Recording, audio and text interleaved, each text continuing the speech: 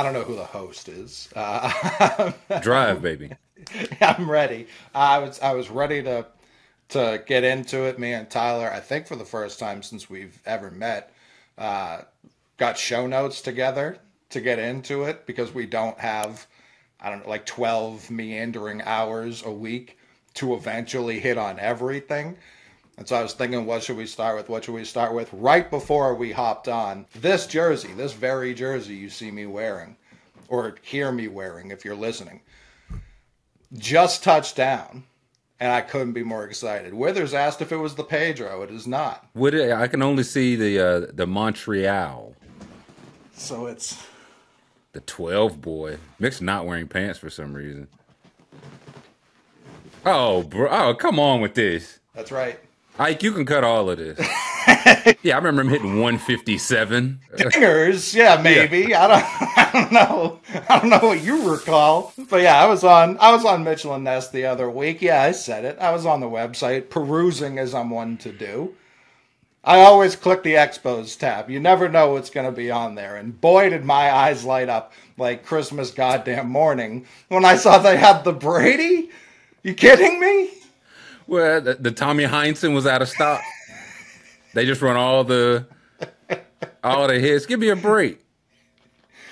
I don't like it no more. It was a good. It should have just had no name on the back. It should have just been 12.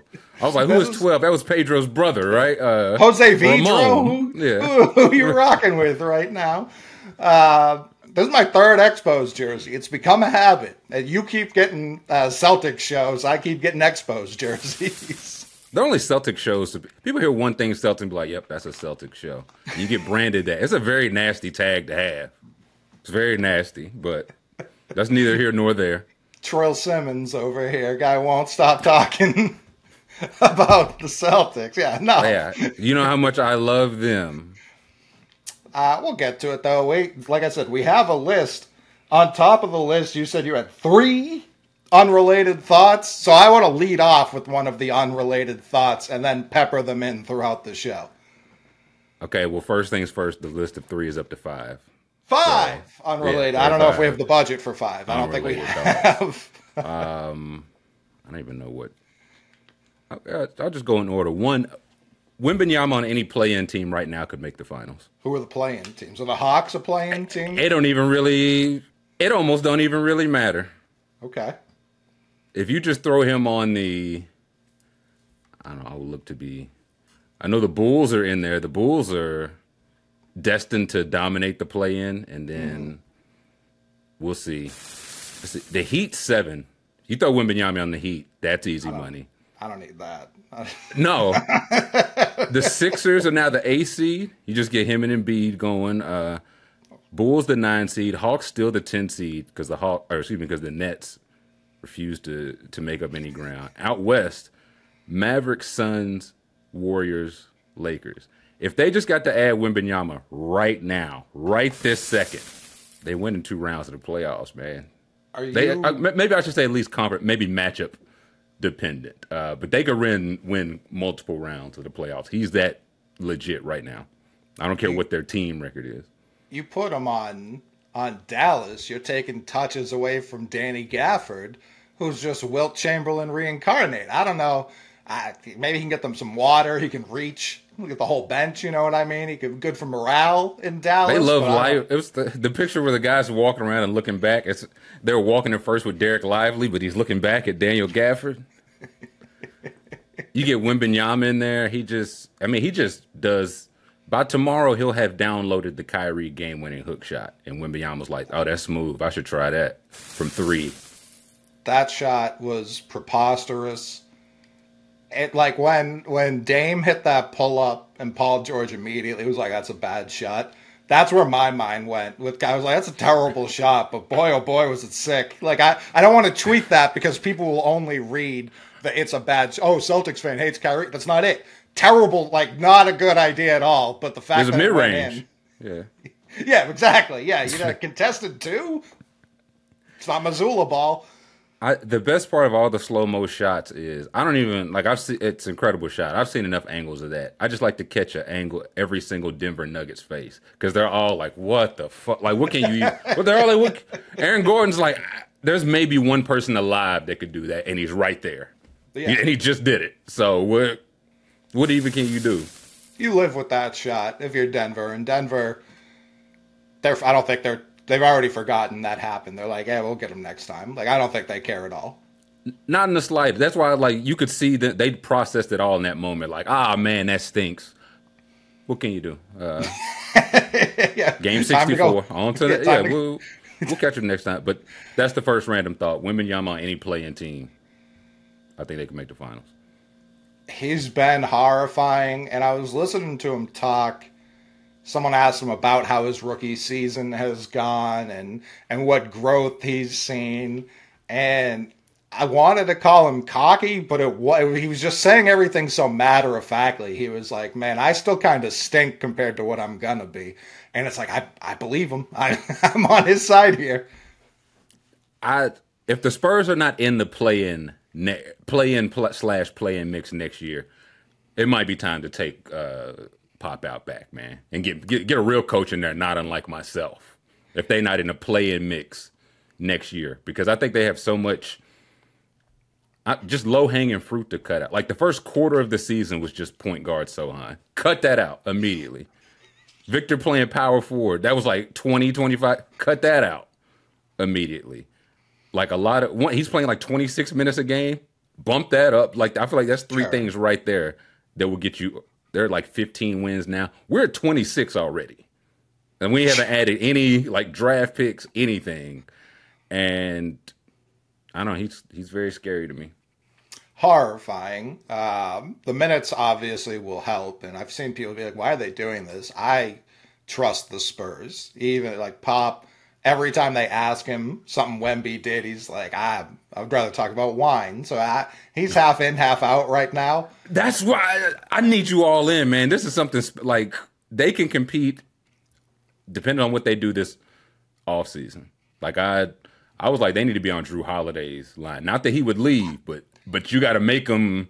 I don't know what Drew's max is at this point. It's probably legit like 4,250. I have no idea what it is because it's like his fifth contract. Right. You got to make the Celtics match that if they even physically can. Like I don't even know with the new cap limits anymore. I don't know what's possible. Is why I say I cut all of this. I don't need this out. No, this part stays. Like the other part's still out. I saw you tweet about this yesterday. I called the police. They said there was nothing they could do at all. But I kept trying different branches to see if someone out there was at least a loose cannon to no avail. Yeah, Drew's not going anywhere. I don't care for that at all. They throw that Fred VanVleet offer at him, whatever that looks like. 4-1. Again, I don't know his max or what his numbers are, but you want to come here and not score 12 points a game, Drew? Come on down. But they're the 12 easiest points he's ever scored, you understand. He's having a blast. They're going to be pretty easy in San Antonio. Now with Sohan also guarding him because he thinks he's the point guard still. I don't know that he wants to deal with all that. We'll hammer all that out. I'm very unconcerned. Drew's going nowhere. You're never going to beat the Celtics allegations if you're the one who brings them up. I'm bringing up future Spur. This is a Spurs podcast. Now that Buddy Hield, I would sign Buddy Hield to I like Buddy Hield. I would genuinely go get Buddy Hield because it doesn't really matter about his defense. Like, you got by Buddy Hield. Good luck. Good luck. At all. For like whatever they used to do with like JJ Redick. Hey, here's 1 year, $20 million. Now I'm sure there's like 30. It's like, hey, buddy, just short-term contract. Come, always play. You're only playing the minutes he plays. Like he will always have that on the court. And some small tweaks like that, man, they should be looking at in the double their wins total. For sure. And when I saw you were talking about this, I went and looked at free agency. And the number one guy is Maxey. It's like, all right, well, I think Philly's a pretty poorly run organization. I assume they'll max anything on Maxey. But I was also looking towards the bottom of the list. They had Xavier Tillman ranked a little too lowly for my liking. There were a lot of scrubs ahead of him. You are a Spur, Tillman. I'm playing the 2. Fine with it. Upgrade. But I saw Gary Harris, a player I've always liked. Do you know what Gary Harris's career earnings are? Oh gosh, this should be fun. Do you know what draft he was in? I'm trying to get a range for how many years he's. It was 13, played. Wasn't it? I was gonna give him a decade. Gary Harris, 115. Let me find the draft first. 2014 draft. Okay, so this is a decade for him. I remember he got like 80 from Denver. Right. That's the bulk of it. I think lottery pick, so he had those 4. I'll go 112 is my final number. So the number I saw last night, and I don't think it had this year's salary in it, so I think it's probably closer to yours. The number that I think it was Hoops Hype had was 95. So factoring in whatever he makes this year, what a life! Like unbelievable. And I'm not pocket watching. Like I said, I like Gary Harris a lot. Right. It's just so fun being like, yeah, these guys. If you're just in the league a decade and you were at all good at any, like I think about like Alec Burks. Remember when Alec Burks got that big deal from what was it, Utah? It's like, yeah, that guy's probably sitting on 9 figures as well, and that rules. A guy that just retired, Otto Porter. I think he did whatever that contract like the Nets gave him and the Washington I think that was 100 in itself. Yeah, it was. And he go, what's it called when you pocket watching, but it's in a good way? Like good, like I support you, King. Get your dollars. We need 2 different terms. Like pocket glazing? I don't know. Yeah. Yeah, it stopped me in my tracks. I was like, fuck it, this guy just lives a mile from Disney. Doesn't even need to go. He could buy the whole park if he wanted to. Not too concerned. Having a great time. But great time. The thing with Maxey and Quickly as well, because I was like, if they didn't, after Drew, or in addition, I think the Spurs have like all the cap space. I would hope so. With Maxey, Philly definitely matches, but you know they're going to want to do other stuff. So I feel like that you have to throw that offer immediately. Yeah. They'll match it, but like stop them from doing other stuff. Quickly is the interesting one because I'm sure Toronto right now could definitely get him on something very fair. But if the Spurs come in with something unfair, like where the Raptors planning on paying, I don't know what their max is, but like max money for Quickly, who I love. And if I was the Spurs, I would just do it. Like do it to the number matters a whole lot less at this point. Sure. So I would do that. Make them match. They probably do as well, but make them do it. Even if you make them match, you're still letting him hit free agency a year sooner. It's like the Gordon Hayward shit with Charlotte. Like the Spurs can't offer 5 years. So if you're like, hey, we like Quickly either now or when Wemby's rookie contract is up, this is the best way to go about it. We either force him into a 4 year so he's on the exact same line as Wemby, or we just get him because Toronto's too poor. And I think it's pretty fair to say Toronto has no idea what they're doing at the moment. They botched the OG trade. And it depends because get Barrett, who I mean, sending prayers to him, man. Yeah, he's going through some tough stuff. So thoughts and prayers legit to him. But he looked great there. Quickly's looked good. So that's your return. But if the Spurs come in with like, man, we didn't plan on paying $170 for Quick with a last year player option, so it's really only 3. Do you or do they match and go that way? Yeah, the Spurs can definitely mess with some teams, and I wouldn't be shocked if the Spurs had a little bit of hatred for the Raptors after that's where Kawhi went. Just a little. I'm not saying a ton of hatred, but like a little. They got Jakob Poeltl in the pick that became Keldon Johnson, Olympic gold medalist Keldon Johnson. So who's... And then traded Poeltl back to the Raptors for more of it. It's the gift that keeps on giving. But I think the Spurs can like essentially get creative without even dipping into the picks, really. Because I've heard Definitely. the like trade for DeJounte or trade. That's the one that's like that feels a bit too aggressive for me. That's like LeBron when they lost Boozer for nothing, so it's like we got to get him something. So you trade all your stuff for Larry Hughes. So now you're out Boozer. You essentially traded Boozer and stuff for Larry Hughes when you could have just had all 3 if you played it right. So. That's the one I don't know how much I would give up for. I'm not even just saying it because it's trade. That's just the name I've seen. Yeah. But free agency, they got plenty of draft picks. They can just stop playing bad lineups essentially, if they want. They're not going to. If they want. But since we're on NBA, it's prime MVP debate season, and there is a new rivalry. I don't know if it's manifested itself in terms of games played yet, but Thunder Mavs fans fucking hate each other. They are not fans of one another. And if I were to objectively look at Shea and Luka, it's kind of the same picture you're on. Like, they're very similar players. Flirting, harassment. Yeah. Yeah. I get it. One guy plays for your team, the other guy doesn't. As someone who's not a fan of either of those teams, not like I hate them, but also not a fan, they're both pretty good, like really good. And they're both extremely efficient. They're calling Shea a foul merchant. Lucas seems to get plenty of looks from the free throw line as far as I'm concerned, so I don't know. It's the same picture you're on. Right. I will say that as a noted Shea defender, I have to get it. He got the cyber truck. Not a great look. No. Not a great look for the Shea delegation. We have to get ahead of that one. Saw Jose Ramirez pulled up to spring training in one too. I think when you just have hundreds of millions of dollars, you're like, yeah, I'll give it a whirl. Why not? Why not? Yeah, guaranteed money. You remember when Jalen, like the NFL guys, they get like an armored truck and pull up, and then they take the armored truck back. Now baseball or NBA, they would just get the armored truck. I bought this.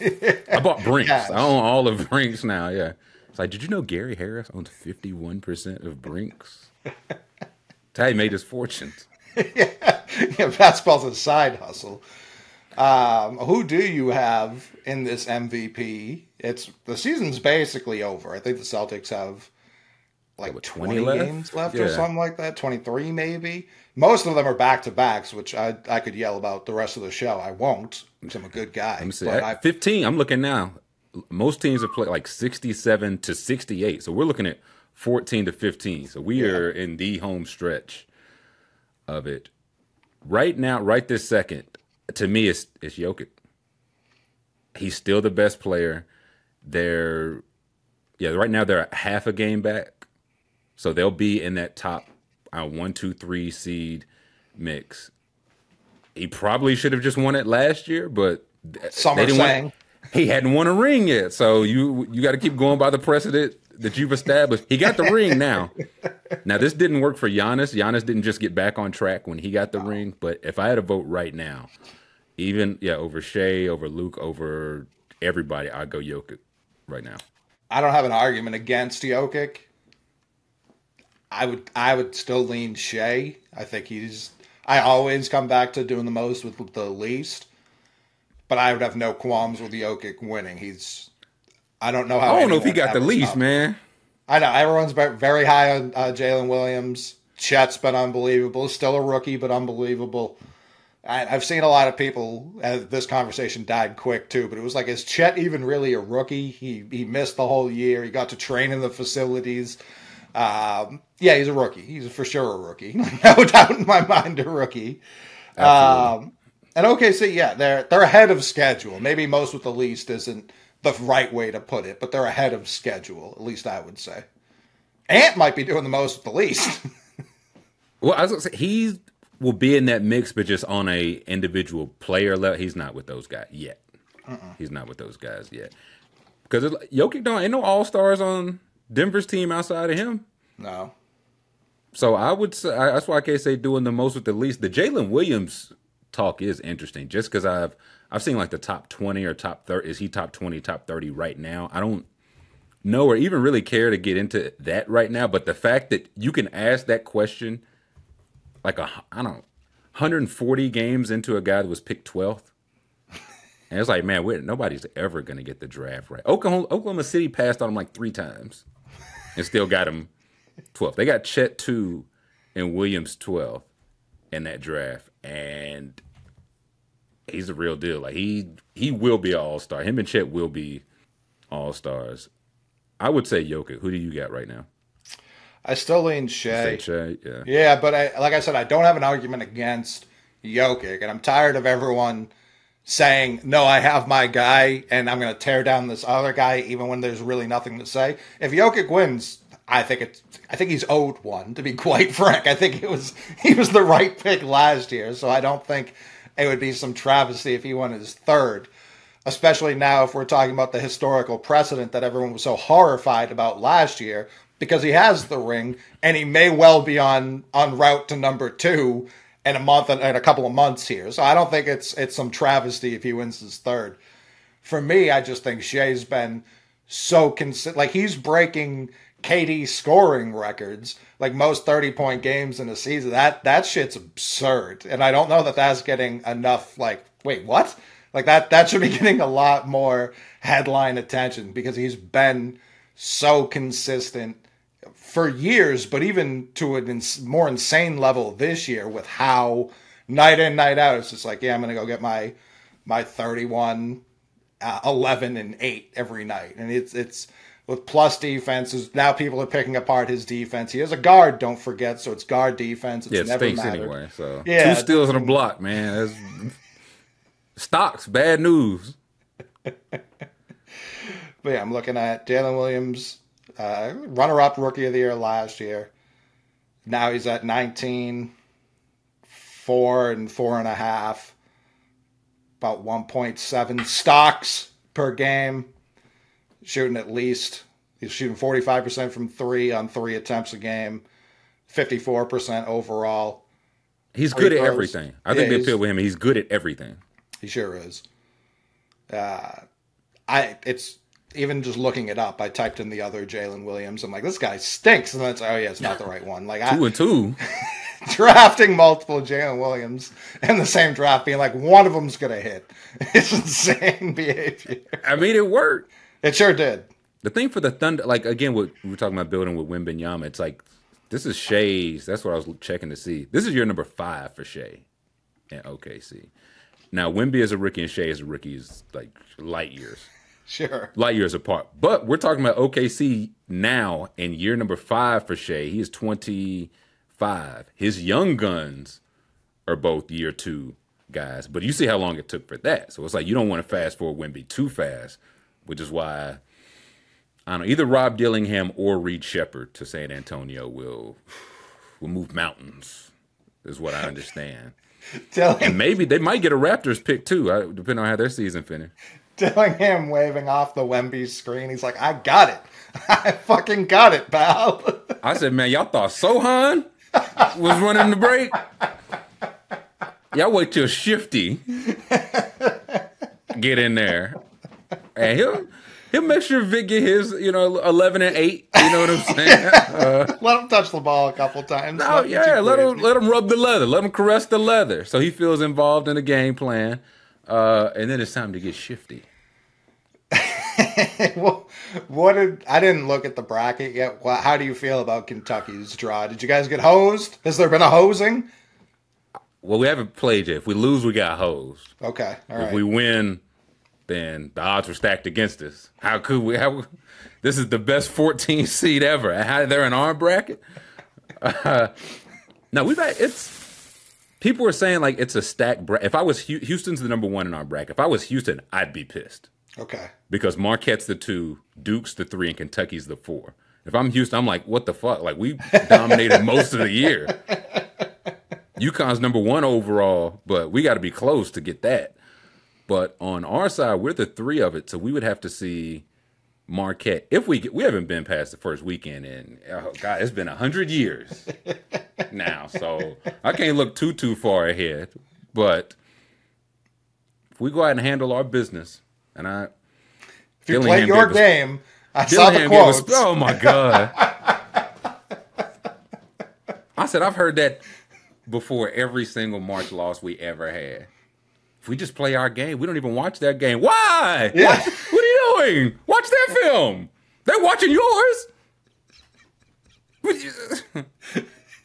just watch our own film. We have them Photoshop the opponents off the screen. It's just us. This is Dilly out there getting busy. This is going to be a telling March for Calipari. This is either his best work or his biggest troll. Because Rob saying all that stuff, that's Calipari. I've heard that in Cal's voice 100 times. Second, Cal was like, I might start playing 2, 3, 6 bigs at a time. And it's like NBA analysts, they're like, dear God, John, you were so close to doing right. And you're about to go complete the other way. So I hope it's his biggest troll. One game at a time. Oakland first, and then we'll see. The Detroit Oakland? Michigan Oakland, yeah. Ah, boy, I feel like they're first. I know no players on that team, no idea who the coach is. Not even 100% sure I can picture the uniforms in my head. They get to the tournament every once in a while. I feel like they can cause a problem or two. They have literally the most prolific three-point shooter in the country. What could possibly go wrong? Like, he's number one. Get it down low. Get it down low. No, he's going to be, yo, leave him. What's he going to do? Make 10 threes in the first half? Smith, 9 for 9, and lets one fly. That is how we lose. But if we play our game, we only watch our stuff, then we... Listen, you can... The most prolific three-point shooter in the nation, statistically, might be on this Oakland team. The best three-point shooter in the country, for my money, is Tominaga, the Japanese Steph Curry for Nebraska. This kid gets busy like no college play. But him and Dilly should just play a one-on-one tournament. I would watch that over the actual March Madness 10 times out of 10. I just want the championship, whoever wins is the ISO ball. Team champion. Yeah. Because this guy, I feel bad. I'm just watching him. He looks like he plays at about 5'11", maybe 6 feet. If he were 6'3", 6'4", I think he's like a top 10 pick. Like, that's how easily he gets his shot. Have you watched him play? He's unbelievable. No. He's gonna have like and I don't even say this as not like a 10-year career in the G League. Like a guy that's just steady there and getting in and out. But man, if you can shoot the tramp like that, you'll always get a look. Especially when I'm running the Spurs. That would be sick. Him and Wemby picking pops. Wemby can do whatever he wants. Pop and pop. There'll be no picks. I would just pop and pop. He was walking through. Who were they even playing yesterday? Doesn't matter. Whoever they were playing yesterday. He just so casually goes behind his back to lay it in. Like, what are you doing, dude? Like, can you make it? They're gonna have to do some sort of Luau Cinder rules to the NBA because this Wemby stuff's going to get out of hand. I think it's already there, man. I think they missed their chance. They should have just banned him before. They should have just banned him, and they didn't. His brother's like 6'9" now. It's like 8 years old, and now the precedent has been set. You let people like that into this fine establishment we got. And look what happened to our league. I don't know if you saw any of the Nets highlights. I can't stop thinking about it. Was that who they were playing yesterday? Yeah. Yeah. When he catches it on like the left wing, he's like, there's a lot of people in the way, but not an issue. And he just kind of like casually go like if the court were completely empty, that's the type of effort it looked like he gave, and just so quickly gets to the rim. No problem. See you later. His handle is also like I feel like years in the playoffs we saw Kevin Durant have to like get his handle tighter and tighter and tighter, or you just get ripped from being that tall. He doesn't seem to have that. He like an 87 already. Speed with the ball, driving, pass accuracy. He got the badges. He's got it all. Yeah, it's messed up. It's pretty messed up. But I need to hear random aside number 2. And I need it right now. Your texts are blue again. Mm-hmm. What's this about? So, for the kids out there, there's this thing called marriage, where a man and a woman get together, and the woman makes all the decisions.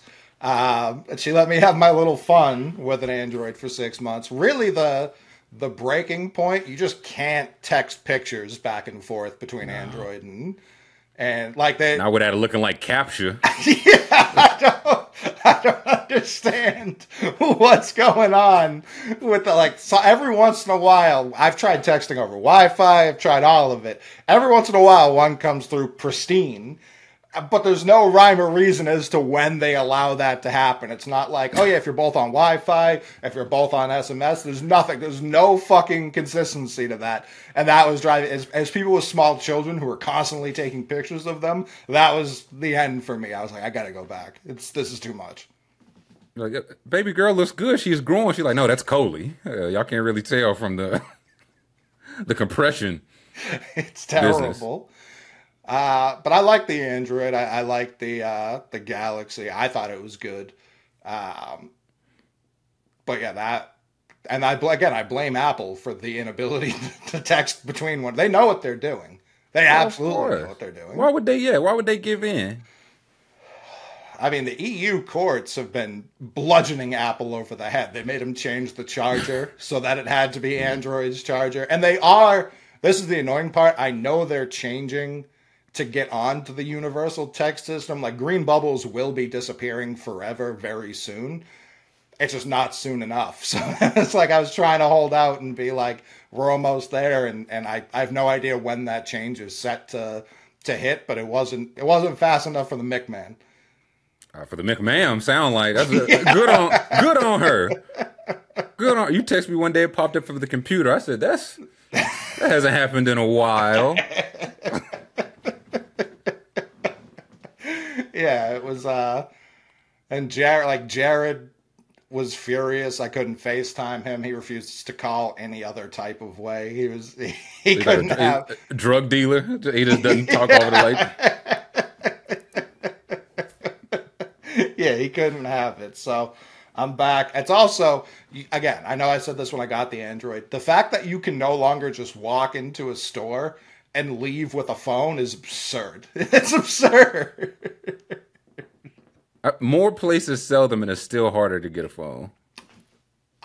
Yeah, but you can also. But if you get one, you get it for like a penny. You can get the iPhone 14 for a literal penny if you go to Best Buy or something. Right. It's so I did that. Probably that was definitely when we got back. So that must have been beginning of March, end of February. The other day. So up here, I've been on YouTube TV since I moved to Maine. To watch the Red Sox, they make it as difficult as possible. They have no contract with YouTube TV. I can't get like the MLB League Pass equivalent because it'll be blacked out in my area, which is awesome. And then to get it straight from NESN, which is New England Sports Network, that's the channel the Red Sox own, it's $30 a month. And for this dog shit ass team, I'm not paying $30 a month for them to continue to be dogs. Baseball season long too. Long as hell. So I was like, where can I go that offers both the Celtics, who bring me tremendous joy until about May, or the Red Sox, who it's something to watch. And so I'm like, I guess I'm going back to cable, which is also cable is also now streaming. Like I don't need a wire. Might be back. Yeah. I didn't need a wire. None of that. So I call to just be like, hey, I would like to add this to my package. Like I already get my internet from them. Like just add TV. And this took 45 minutes. I was like, if I wanted to sign up for a streaming service, I'd click 3 buttons and it would be ready to go. Listen, it used to take 3 weeks. It used to take 3 weeks. You used to come out to your house and all that. Listen, that was then. And that all of the services took 3 weeks back then. So it was even Steven. Now, when given the option between just turning on YouTube TV and this fucking thing, I don't know if I sound poor in my voice, but she was like, let's find out what the cheapest option is. I was like, I didn't ask for the cheapest option. I just asked for these things. And someone with your cadence could afford. Is that a slacked jaw I hear? Yeah, let's. We have a Bilbo Baggins package you may be interested in, sir. I couldn't believe it. I mean, the package they were trying to get me on, as insulting as it was, did sound sick. You just got to pick 15 channels, none of the fluff, none of the nonsense. Okay. I picked the 15 channels, at the end of it, she goes to hit submit, and they're like, "Oh, you can only pick one of NESN or NBC Sports Boston, which is you can pick one of the Red Sox or the Celtics." I was like, "This." The whole reason I called you is because I'm tired of picking just one. Like that's why I picked up the phone. You understand? And she was like, "Huh." And I was like, "Do you have other packages?" She was like, if you could afford them, yeah, we can talk. if you're throwing money around, Doctor Fat Wallet, yeah, we can talk. These are over a sawbuck a month, you understand. Someone with your vernacular may not be able to. Let's show you some of our low roller prices. Yeah. This is for people with a full mouth of chompers, and I can tell you hillbilly, you do not have that. So yeah, we'll keep you over here on the free package. You can get the bunny ears up. She's like, you just give us this number next time you call in. You call it like, oh yes, big dumb face. Yes, they told us to be expecting you. I couldn't believe it. 45 minutes to insult me, and finally I'm here. It's great. The channels still have numbers, even though there's no way to input numbers. Like none. There's no way to do it. Nah, you just gotta ask AI. Like, man, can you please ask ChatGPT to turn it to channel 17? And it might. Yeah, it's been good so far. It's still Spectrum, who I've never trusted since living in New York, and you have down there too, right? Mm-hmm. Yeah, brutal. I'm just a man who wants some Xfinity. That's all I want in my life. But they have not laid those wires in Maine, and they probably never will. So this is what I'm stuck with. Nah, pretty much. So pick a side. I did. I again, thank you to the service for YouTube TV. The only other option to get both is Fubo, which I will not. I'm not trusting Fubo today. Listen, I'm not trusting Fubo tomorrow. I think I did Fubo like last year, maybe during March Mat, like the free week trial only for that. It was slick, big Fubo hours for like a week. It was all right. The first time I saw NESN was on Fubo. I was like, this sentence isn't in the Bible. And also, it just doesn't seem like a name with any longevity to it. Like, it doesn't seem like there's going to be a Fubo in 2026. There might not be anything in 2026. Also fair. So Fubo said we're here for a good time, not a long time. I know that's right. After I deleted YouTube TV, my Apple TV was like, do you want to set PlayStation View as your... I was like, I haven't had PlayStation View since 2017. I don't think it's You want to make Dreamcast your number one? I was like, how many people are going to insult me today? What's going on here? But yeah, the texts are blue. The one thing I wanted to talk about, it wasn't on the list, but it's looking like a holiday this upcoming Friday. Is it? Metro motherfucking booming and Future, they're back. And I have reason to believe them this time. I was going to say, I've been spun this one before. If Future were saying it, I would be very cautious. Metro's like, I've got it from here. Like I'm holding the files. Yeah. It's a double. It's 2 drops on 2 different days, though, right? Yeah. And the first one is Friday? Yes, sir. The 22nd, I believe. Double check the old calendar. Yeah, the 22nd. That's Frankie Beverly Day for Whiskers, so Frank Bev's on the farewell tour, so I had to get in there. What number farewell tour is this? They say it's the last one.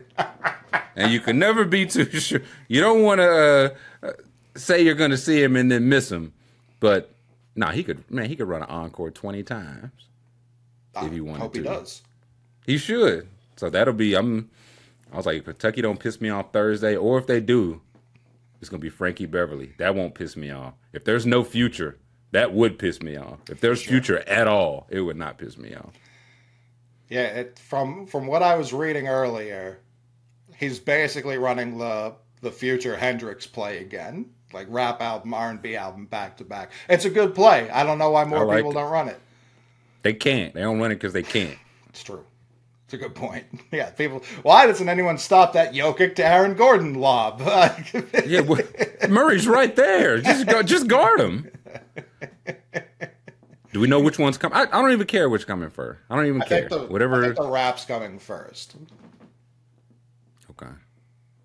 Listen, he used to drop 2, and they say he would drop the bad, then the good. So I don't. Whichever way he want to drop it. I don't know how true it is because there's 100 anniversaries of 100 things these days. Sure. So now it's been 4,756 nights since Future dropped the tape, and I'm like, it feels that way in my mind and body. I don't know if that's actually true, but it feels that way to me. Was the last one he dropped with the tape with Uzi? The last one I remember was "I Never Liked You." I don't know when that was. Yeah, I don't know. Yeah, that's the last one I remember. But I don't. That was 2022, 1. I never liked you. Yeah, 22. 22, okay. Not that far. April. Hey, April, though. It was early-ish, 2020. Yeah. It was first quarter. But we're back. I'm ready. Back like we never left. I hope it doesn't stink. I just can't imagine it. Especially, you listen to Metro's last album? The superheroes. Was it the Spider-Man? Yeah. Oh, I guess he did do the Spider-Man soundtrack. Fair, but his own album. And I heard parts of that. I heard the full Spider-Man, but parts of the heroes and villains, whatever. Some of them. I run the intro into superhero. Like I can only play both together about 20 times in a row. Like it's unbelievable. The rest of the album's solid. It's not bad by any means. Some of the features, I'm always just like, what are you doing here? Why is Chris Brown at the end of this? He on the end of every song. Ever. Like, not even just Metro. Chris Brown has got a feature on every single song. Yeah, I don't need it. I've never needed it. Do we have a track list or no? I don't think there's a track list. Let me go to Mr. Boomin's page. I mean, I do. He's trustworthy in general. So if he's the one posting, but I've been hurt before, so I just need to see it load in my Apple Music before I can believe it. Yeah, no, I mean he just keeps tweeting it's coming Friday, no track Me list. think if he protested too much, man, I'm getting worried. Well, for about the last year or so. He just keeps saying, like, I'm in the studio with Future, and then everyone's like, well, enough, Metro, just drop it. I don't care if it's mixed. I don't care if it's mastered. Just drop it. And so then it makes sense. He's been talking, they've been working, that he has 2 albums full of material, if they've been working as much as he says they have.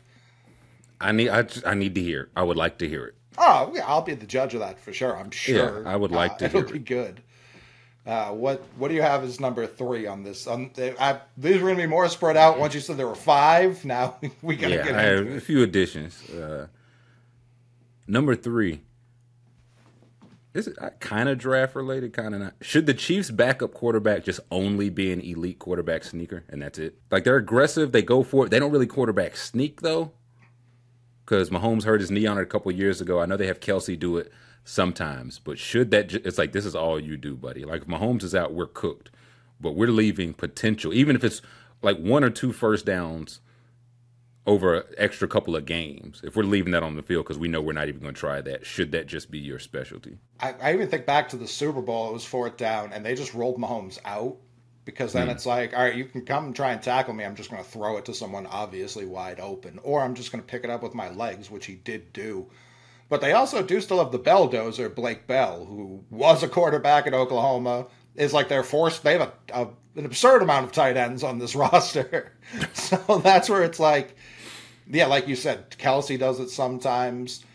I don't hate just having large quarterbacks from college that have been converted to tight ends that can do it. You know what I mean? They keep Mahomes on the field, just motion a tight end under center and take it from there.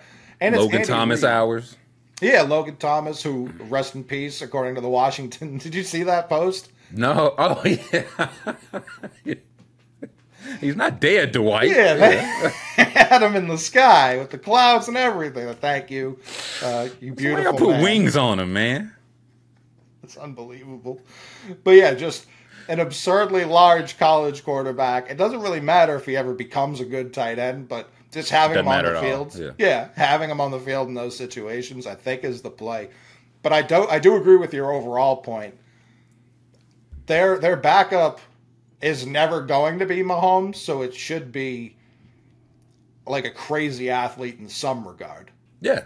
Like if he's out as quarterback, we're cooked. So let's get some type of value. Something like fourth and 1, 4th and inches, that might come like multiple times a game. That's your backup quarterback giving you some type of value. And then in the playoffs, like you said, roll him out, let him use his legs. But over the course of 17, we need a quarterback sneak, bring in whoever. Yeah, Tua's little brother. He's been in college a long time. It might be time for him. I'm sure they don't want to do the multiple road games thing again if they're going to try and keep stacking rings, which I assume they are. So that's where it makes sense. Like, let's try and manufacture these regular season wins however we can. Yeah, like through that, and outside that, that was really my only note for the Chiefs. They seem to have things. I was on the consulting firm. I said, man, I would sign Chris Jones. That guy's amazing. And they did that. They did just that. Snead, I would keep Snead. I don't know what's the update with him. Last I saw, he was traded to the Colts and then very untraded to the Colts. So I don't know what happened on that front, but he is not on the Colts. They listened to the consultant. He would not leave the Chiefs if I was consulting personally. I'd trade that for Snead, no problem. Him with Gonzalez in the secondary, everyone keeps focus, and I'm so tired. You trade which pick for Snead? The same package that was rumored for him with the Colts. I think it was like a 4 this year and a 2 next year, something along those lines. I'd do that if I was 31 other teams in the league, honestly. So fast. I have no idea what trade value is, even with pick swaps and all that now. Conditional, man, forget it. Well, it's been an interesting offseason for about 31 teams, not the Patriots. And the Cowboys. Even that, since I'm not a Cowboys fan, I find interesting because I get to laugh at them. And most fan bases do hate the Cowboys. And to be fair, they hate the Patriots too. So I get other people loving this, but it's been brutal. And I had been fine up until the Fields trade, seeing how he got traded for nothing. And the amount of people like, he's worse than Mac. Why would we ever do this? Like, what reality do people live in? Then I get people being like, you've clearly never watched him. Obviously, I've fucking watched him. No one listens to me when I talk about it. Why people have lined up to be like, it wasn't Mac's fault. He had 3 different offensive coordinators. He had a coach on the way out. He had no receivers. And then they're just like, Fields was just always bad, obviously. It's like, what are you talking about? What is the logic there? I think the part I hate most about the Fields is like, well, you can't give up stuff. Which, I mean, going into before the trade, nobody knew what it was going to take. But it was like, and then you have to decide on the 5th-year option. It's like, you can say no, though. Like, if you say no, he can still stay with the team. Like, you don't have to pick it up and he stay forever. It's not black or white. And it's like, well, now the Steelers have to pick up the option. No, they don't. No, and they'd be very stupid to pick up the option at this point, unless he just has the best training camp you have ever seen in your life. Like my thing, I said there wasn't 32 better. Like however you feel about Fields, and there are people who think he's like same caliber as Mac Jones, like Kenny Pickett. I think he's better than those guys, but if you want to argue that the difference is not that much, okay. Sam Darnold just got like $9 million. Trubisky got another job. The thing with Darnold is, he looked pretty good with the Panthers 2 seasons ago, toward the end of the year. He threw, I think, 45 passes last year in San Francisco. And I've seen enough people, it's like, okay, if he's figured it out. If you really think he's figured it out, why are you giving him a 1-year deal? Sure. Because there's no upside to that. He could ball out, and then you got to pay him. Like Baker had 1 good year and got I don't think a deserved deal. But he got $100 million. Right. If you really think Darnold's that guy, why are you not trying to is he going to say no to 2 for 16? If you really, if you feel that way about him. Big Shoe got 2 years even. Jacoby got $8 million. I would have did all these things before giving Sam Darnold $9 million, respectively. As you're saying it, yeah, I would have given Jacoby multiple years too. Obviously, the Patriots are locked in at a quarterback at number 3, which I was going back looking at the last couple of drafts because it happens every year. It's like we just have no short term or no long term memory about what happens to these quarterbacks. The 2021 draft, Trevor Lawrence, generational. He's still there in Jacksonville. Seems like it's going okay, even if this year was very up and down. Zach Wilson, sure. Trey Lance, the first of these guys traded. Went for a 4th rounder, but Justin Fields. Okay, man. Justin Fields traded for a pick. This is where it's like a lot of Bears fans are loving what Poles is doing right now. It's hard for me to sit here and be like, that was the best deal he could get for Fields. Tying it to playing time is absurd. Like, all right, you just trade him for a 6th then. Why even, what's with all the formalities? You traded him for a 6th. Like, they're going to not play. Unless Russ gets hurt and can't play, which is a thing that doesn't really happen to Russell Wilson, it's a 6th. What the only thing I could see is if we're halfway through the season and Russ just hasn't looked good, and they know he's not really, he could be very healthy, but he's just not the option. At that point, you might want to see if Fields is worth keeping for 2025 and on. I don't know what the snap, how many snaps he would have to get for it to convert or whatever. But I guess the word is now is that Poles had other better offers to teams that had like established starters, and he said he wanted to do right by Fields. I've seen people that believe that. I've seen people that don't believe that. So it's on the side of I don't think he had a 1st rounder in hand and was like, no, I have to do right by Justin Fields. It was probably like somebody else would give you a 4th, definitely, and he was like a 6th conditional 4th. He wanted to do right by him, maybe. I could see that, but I don't think he didn't turn down the Carolina Panthers. No. And that's even going back to when we were at the Super Bowl, people were like, would you trade a 2 for Fields? Obviously, he was never going to fetch a 2. Even with you just remove how you feel about him as a player, if the Bears are trading him, they're taking a quarterback at 1. They never had any leverage to get anything, no matter how anyone felt about Fields. The Cardinals did that for Rosen, though.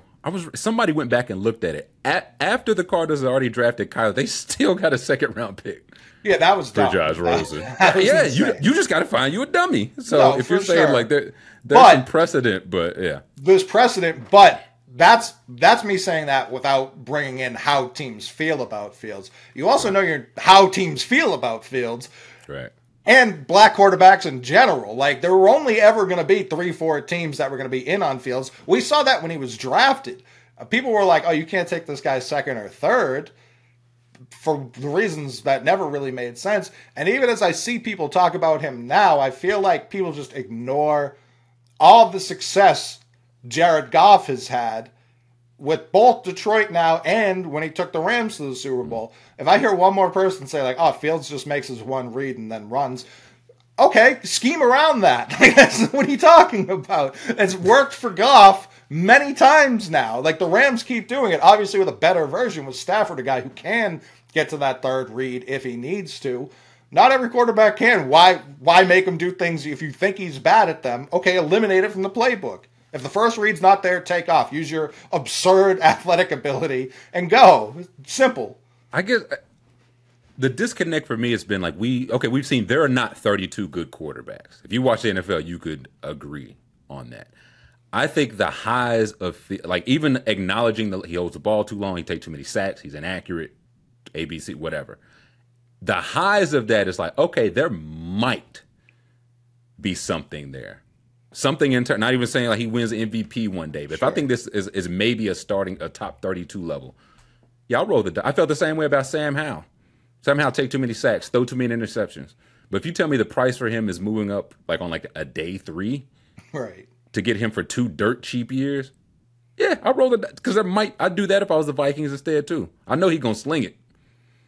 Like we didn't see any of these highs with like Zach Wilson or Mac Jones we didn't see these highs. That's why it's like he just gets written off with the lows are low, the highs are high, but it's just like he stinks. The lows are lows. He'll never overcome them. Maybe he won't, but I'm willing to, until we know for a fact there are 32 better options, I'm willing to see. And if he stinks, he stinks. We gave up nothing.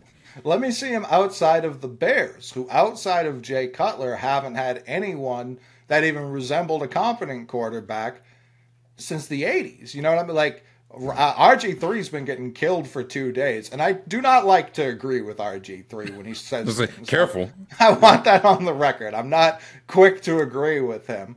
And I don't agree with his overall point that Caleb should demand a trade and all this. Like, that's insane. But he did say the head coach's job is on the line this year if they don't make the playoffs. I think that's for sure on the table. I think Poles has more leeway. I don't think Poles is gone. I think most people are pretty happy with what Poles has been doing. And it's hard to argue, given what the return they got for Bryce Young after a year. Where they're sitting right now, they should feel pretty good. They got Keenan Allen for free. They got DJ Moore as a throw into the trade. Like, they right now should have been Burns. Oh, we'll get to that.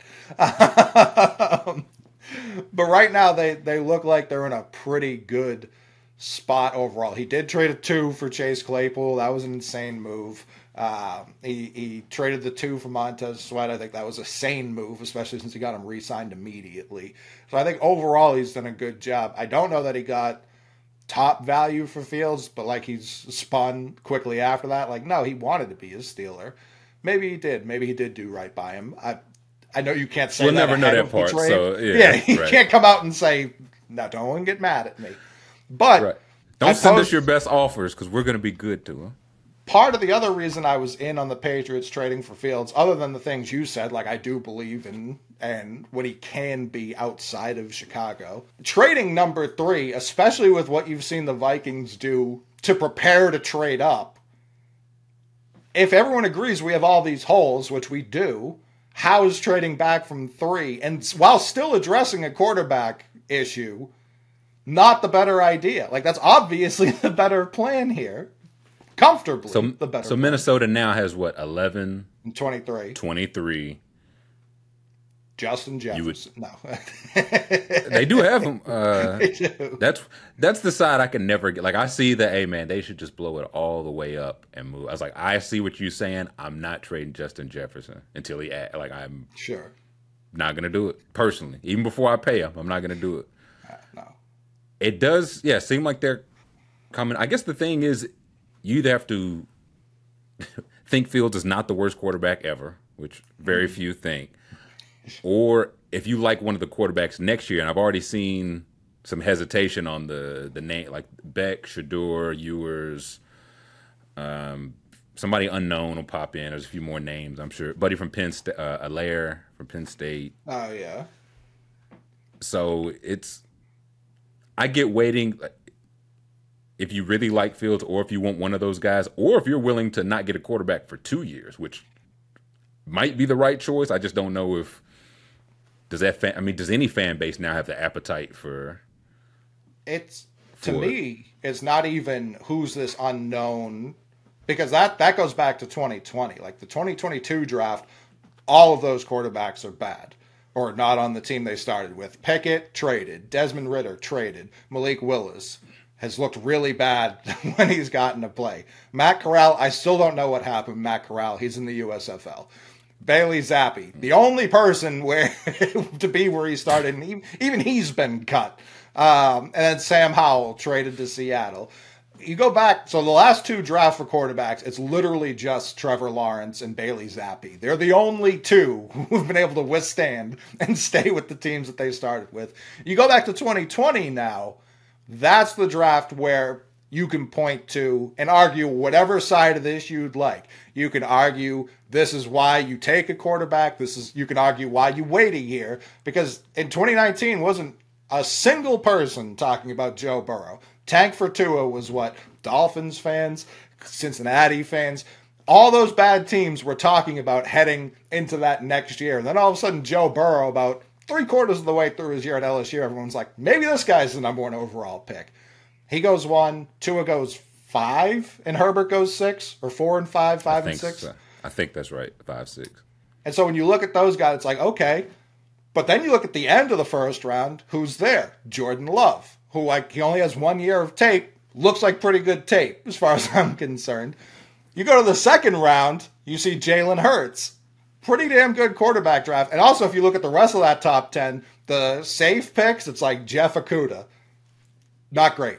I think Andrew Thomas was good. The first 2 wide receivers taken in that draft, for all the people who just like, oh, just take the receiver. They always work out. Henry Ruggs, Jerry Jeudy.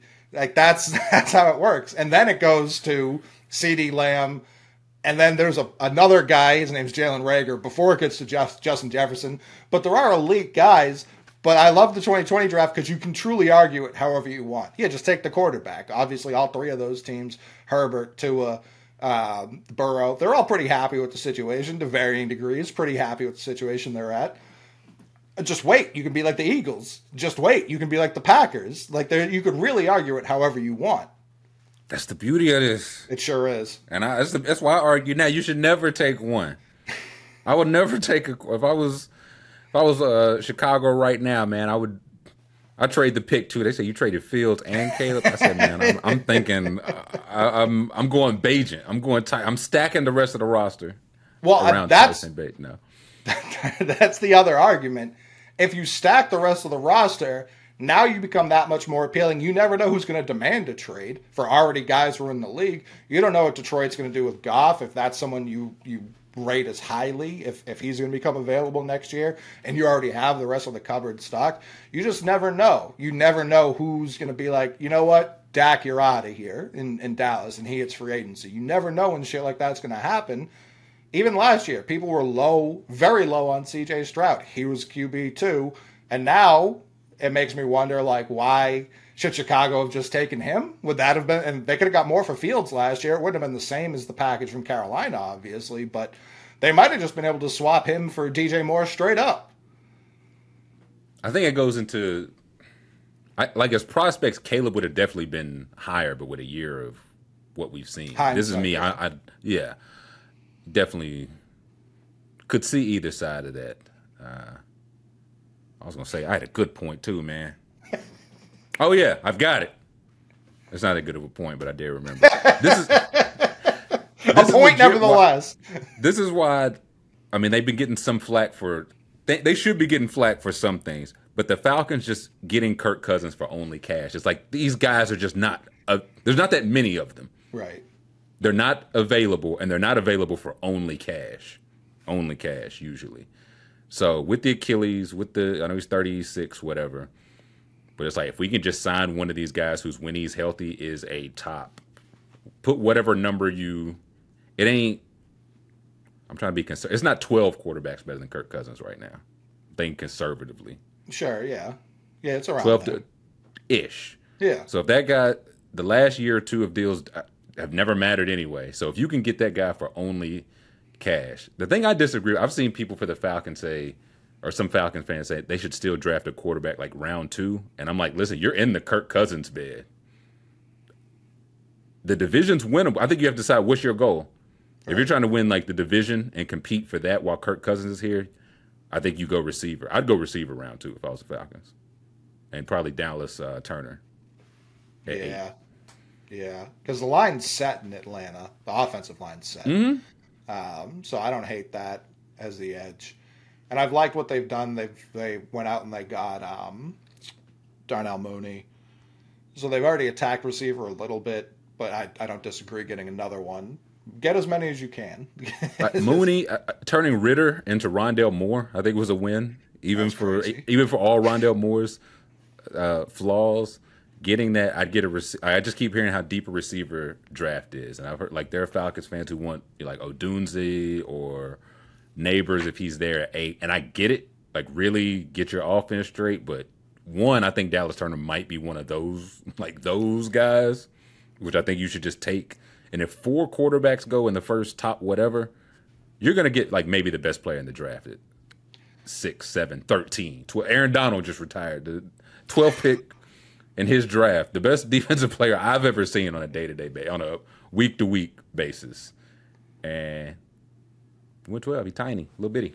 Yes, salute Aaron Donald. Unbelievable career. Kind of the most shocking news of the offseason so far was him just, I'm done. And that was floated after he won. Yeah. But once like a couple of years pass, you're like, he was just kidding, and then he just up and leaves. I'm glad he gets to like leave healthy, or as healthy as he can be, and now he just gets to chill, which is and he's until he files that paperwork. I like if the Rams are making a run, he might be someone who just wants to play the second half of the seasons now. I don't know that we've seen the last of Aaron Donald. That's one of those. If I'm the Rams, I hold on to his rights forever, just in case. If 38-year-old Aaron Donald wants to come in, like, you remember when Terrell Suggs was a Kansas City Chief? He just played like just the postseason though. It's like, hey man, just get after it for 30 snaps a game. Can do. Yeah, Brian Burns. The Panthers couldn't have fumbled that more. And I was someone who argued for them keeping him because I thought they were going to do the thing where they just extend him and pay him a lot of money. If I knew they had no intention of really... You idiot. Yeah. If I knew that was never in the cards, of course you trade him for 2 first-round picks, not the sludge they got back in return for him. Nah, that was one at the time. I was like, I don't think y'all are as close as y'all think. Brian Burns would have been a Los Angeles Ram if I was in charge, not hindsight. And that it's tough because, like, what they got for him is definitely not what they could have, but it does seem like they kind of have a plan, the Panthers on the whole. Like, they paid a lot of money for guards, which very necessary for offensive line. Very to let Bryce do anything in the pocket. I really like getting Deontay Johnson for like a 7th and 6th swap. That's however you feel about him for a 7th and 6th swap. That's worth the risk. They've got two top 40 picks right now, to where they could definitely. I've heard like McConkey's name mentioned. I feel like you have to get receiver with at least one of those guys. Yeah. If not both, and then maybe one other free agent guy. And it's like, okay, there's somewhat of a plan here, even if the Burns things was botched, even if like the whole Bryce wanting to go back through that. Like moving forward, there seems like there is a plan. We'll see how long they keep it, the plan, or what they get no receiver with either of these picks. And it's just like Thielen's number 1 again. But I didn't hate those. I think you know what I did hate? Oh, go ahead. Now, just real quick. I hated the Raiders paying Jimmy Garoppolo $23 million to play 7 games. They'll take a $17 million cap hit for signing him. He played 7 games. Again, even 7, you can't even say, man, in those 7 games, he was an MVP candidate. They were 7-0. They beat the Chiefs twice. It was 7 games. What did you think he was going to get? Yeah. That's what I'm trying to avoid. They got it. No, they got it. Who was I just on? God damn it. Who was I just looking at that made me have that thought? There was a player here. No, I scrolled. Oh, Bryce Huff. Most money ever for an undrafted player that also wasn't a quarterback. Philly just kind of reloads and gets after it. I think they're primed to have maybe a hot take. I know it's what we do here. Right. I think the Eagles are going to be pretty good next year. I did appreciate the whole, like even last year was like, listen, the Eagles are just never going to spend capital on a running back. Not Bijan, not anybody. And then Harry wrote, he said, Saquon Barkley's available? I have a couple dollars available. Away. And even me, I didn't hate it.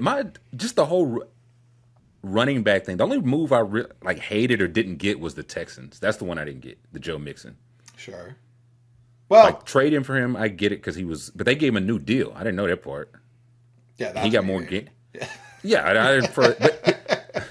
He got more guaranteed money than Josh Jacobs, Pollard, Derrick Henry, Eckler, Singletary, and Aaron Jones. And it's like I think I'd rather have like maybe all those guys. If I have to give out a new deal, sure, to one of these guys. But I was like, is he just a really good like pass blocker or something? It feels like a reason they targeted. Like they didn't want him to get to free agency. The Bengals were going to cut him. They traded for a reason. Like we want this guy. Gave him money immediately. So I'm like, I know he can catch. Maybe he's really good in pass protection, better than those other guys. But I don't know. I might would have went with Jacobs or something, since everybody essentially got 1-year deals anyway, no matter what the money is. Right. Yeah, I liked Jacobs going to Green Bay. Because you talk about a team that never spends money on people that aren't already inside the building. For that being like one of the first moves any team made, I was like, oh, okay. And then they brought back your boy. I was like, that's more confusing, but okay. The Packers fans love him more than even I. All the Packers fans love the A.J. Dillon re-signing. I also found out the Giants signed Jermaine Illuminor, former Patriot swing tackle. He was like the sixth lineman. And I saw he was doing it like the selfie video, like, welcome Big Blue, I can't wait to play.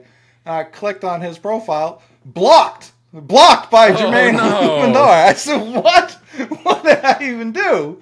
Nah, you used to be on his head pretty tough. We can call it even now. Possibly. I don't know that I've ever said anything about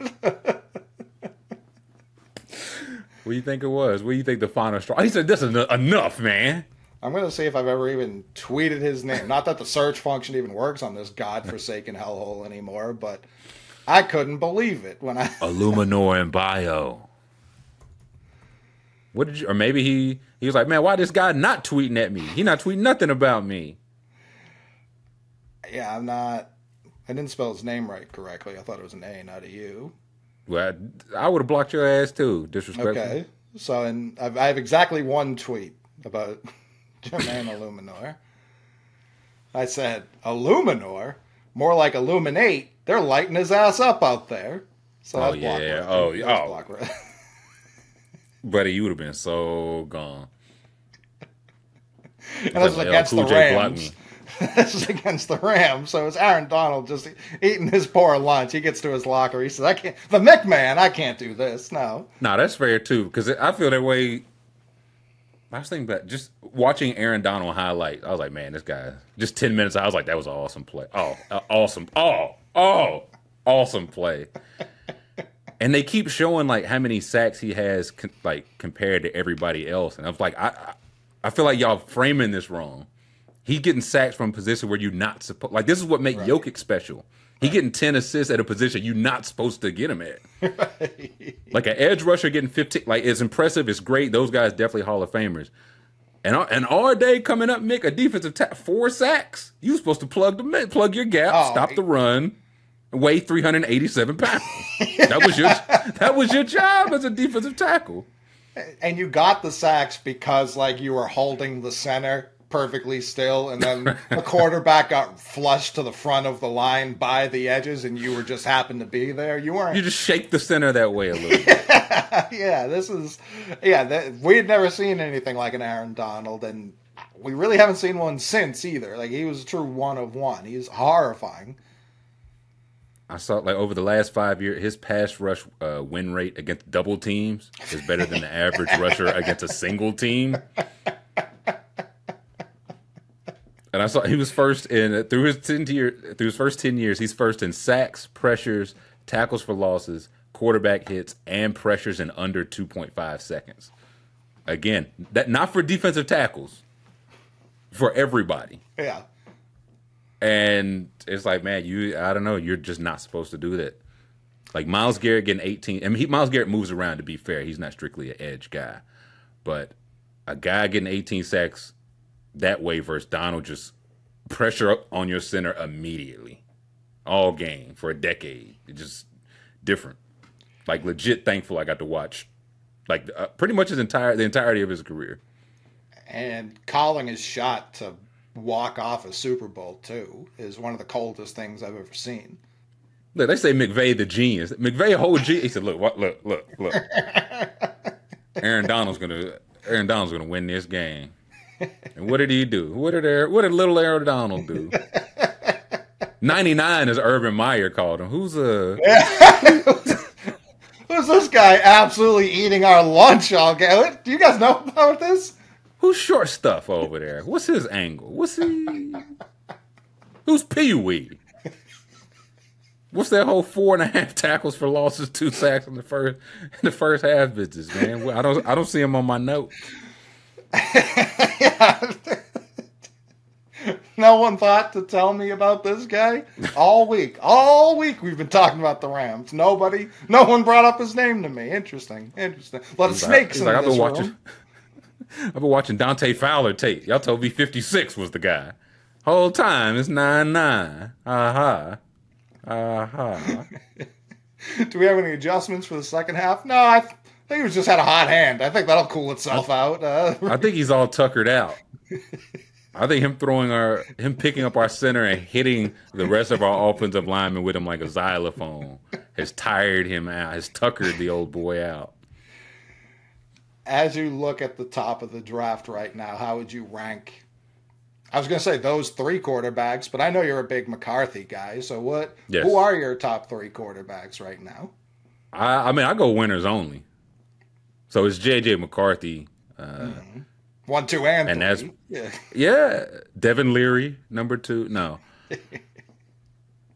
This is I've conceded. It's like, hey, I cannot evaluate a quarterback. Nobody can, but I can recognize this about myself. If they say Caleb that guy, fine with it. My only, I guess, even doubt was when, like, I've seen like reputable names saying that it's like they love Caleb, but they have Drake May number 1, Caleb number 2, which, okay. I just thought the whole point of Caleb, they were like, he's little Mahomes. I didn't think anybody would move past that, but maybe Drake May is good. I have no idea. Like Jaden, you talk about a guy that came out of nowhere. I'll never forget when Jaden Daniels transferred out of Arizona State. His teammates were in the throwing his shit away in the lot. Like he was trash ass. Couple years, little Heisman, little 4,000, 1,000, 40 whatever touchdown season. About to be a top 5 conservatively pick in the draft later. Maybe what did they know? What did they know? So I'm fine with it. Caleb, Drake, Jaden. The hits Jaden Daniel take really worry me. That really worries me. He is cartoonish the way he takes hits. He's got, I don't know if it's his helmet or if his head's really that big, but he's a slender fella, so his head looks larger on the frame. He's growing into it. Yeah, like Sheldon Williams. Yeah, he's growing into that bulbous dome up there. The hits are a concern for, like, I've never seen someone with both feet off the ground as often as I've seen Jaden Daniels. I've been seeing the heels, like the sole, like the whole bottom of his shoe a whole lot more than I'd like to for my franchise quarterback. I can't remember who they were playing, but he was like, I'm going to hurdle. And like 5 people caught him and just walked him back. 7. The refs were like, they're not slamming him through the earth's crust for some reason, so we're not going to blow our whistles yet. Yeah, those hits concern me as the team that looks like they're about to take him 3rd. I don't like what the media is doing. They're getting a lot of Patriots fans' hopes up that Drake May is going to fall. Drake May is going to 1,000%. It seems like it, right? Yeah, it's Caleb Drake, and that's how it's been for about a calendar year now. I don't know what would change that. And Jaden, listen, the upside is tremendous. I'm not out on Jaden Daniels by any stretch. The hits are a concern. Every once in a while, he will throw a bounce pass because I think he thinks that's allowed. Not allowed. Can't do that. So there are flags for certain. Big flags. It's just I guess it's still my old scout mind. I came up with Mike Lombardi back in the days, cutting our teeth. Where, like, Parcells always says, like, hey, man, you got to have, like, 4.5 years of good tape, of good college tape. You got to start 87 games, win 71 of them, and that's just how it goes. So for the guys that have had, like, 1 year, I'm still a little hesitant, but there have been definitely guys who have done, like, that's a me being slow to catch up. So if Jaden Daniels is just the newest or the latest guy to do that, I feel like the things I've heard is, like, Drake is the guy if you want to play in structure. Caleb's the guy that plays best out of structure, and Jaden Daniels kind of makes some of the structured unstructured. So I guess it's whatever your preference is. Me, I'm sorry, I just trade down. I'd sign the shoe, trade for Fields, and trade for Howell and profit. Yeah, let him figure it out. Yeah, profit. And the way you feel about Turner is how I feel about Jared Verse. Jared Verse out of Florida State is just Florida State, monster off the end. They say he's got these little bitty arms. That's not how that's when I look at my scouting profile, I see a guy who's constantly in the backfield. They were playing somebody who was either last year or 2 years ago where he was just like dominating the right tackle so thoroughly. He was Like you could hear him apologizing. Like he was just like, "Look, man, I don't know what to tell you. Like It's nothing personal." Yeah. But I'm of the camp right now, and I know this isn't going to happen, so there's no point.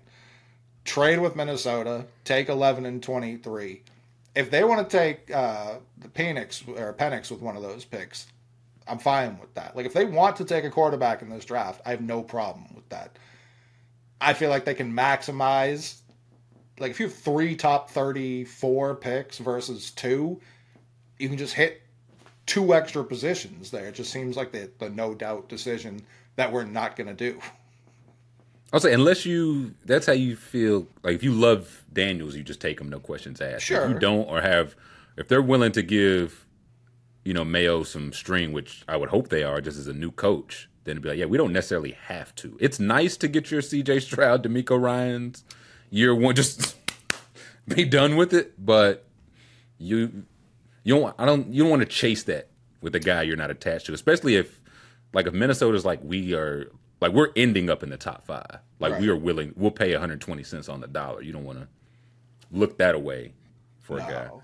No, I would take that trade.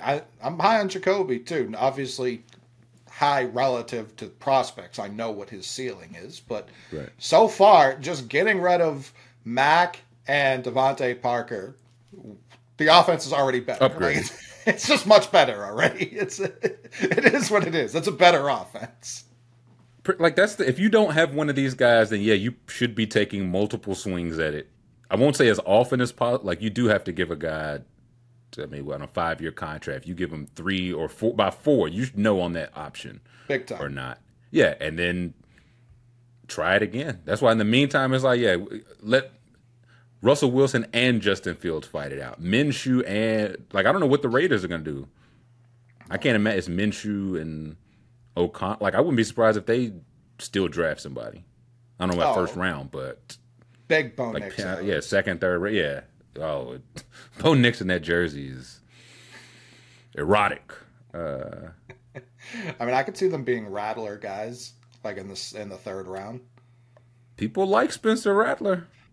Every time I try and convince myself maybe that's a good idea, I look at his numbers; they're bad. And then we scout the traits, not the stats. And then I remember when he's also older than a lot of these guys. Like he's older than Jaden Daniels, who's old. Where's Penix? He's older than Michael Penix Jr., which feels impossible. Okay, now that's tough business. Yeah, by a month, but older nevertheless. I think back to when he was on QB1, that show that was following him when he was a high school senior. People change. Sure they do. He's an absolute dickhead back then. Maybe he changed. Maybe he didn't. I wouldn't be... it seems like a guy, even if you take him in the 3rd, he's just going to be like, this is my team. And if the Patriots are already saying, like, we want to sit a guy for a year, doesn't seem like the move for us. Last guy I remember that happened to was Desmond Ridder. Desmond Ridder had a whole plan. Like, I'll be the starter by this game. We'll be hoisting the trophy by this game. And now he getting ready to learn Glendale, buddy. He getting ready to learn COD. God bless you if your team got ridded by the Ridder during his tenure. It was truly a shooting star in the sky type thing, seeing Desmond Ridder quarterback and he beat a number of playoff teams. I can't remember the narrative I used to have to try to spin, but it's no longer my business. Enjoy, Arizona. What was number 4 on this list of asides? This wasn't one of them, but the Falcons social media account, man. All the pictures of Kirk with the chains. Come on, dog.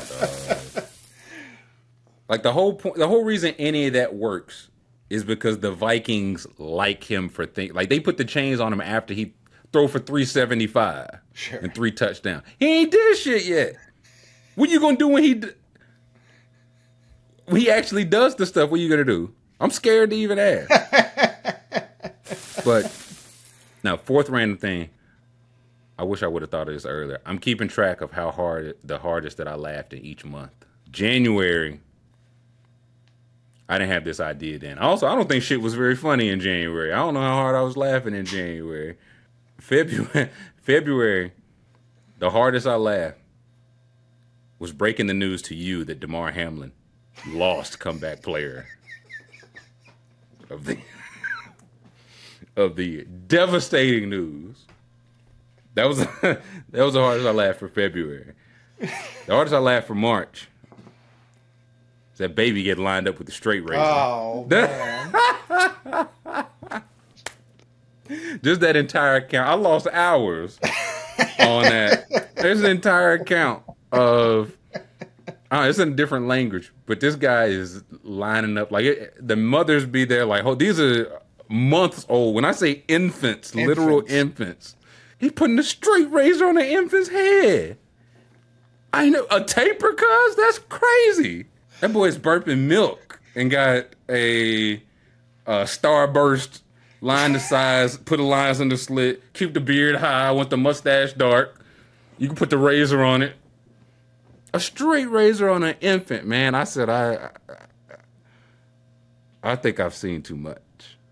Infants, especially the age of these ones getting lined up, their heads are like guacamole soft. Like you couldn't believe how soft these things are. And they're also super unpredictable when it comes to when they're going to move next. So naturally you want like the sharpest, most precise thing right up against their temple. Like these kids look horrified. They look fresh, but horrified nevertheless. Look, stupid dope fresh, but horrified nonetheless.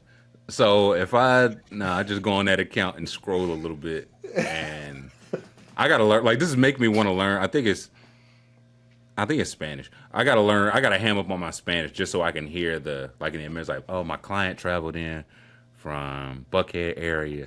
This is $850 haircut. He asked for enhancements, so we added the. I need to hear all that for an infant.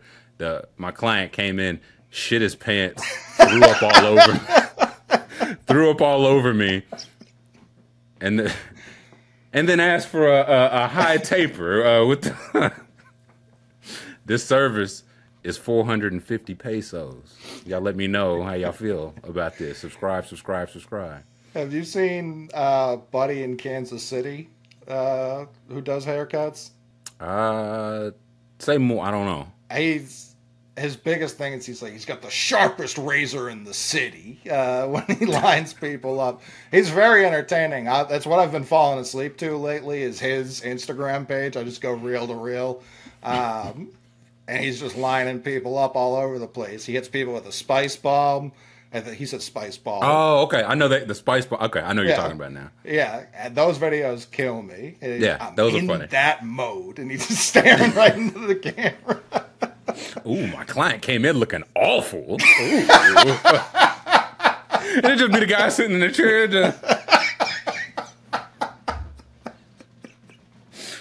just looking like a doofus.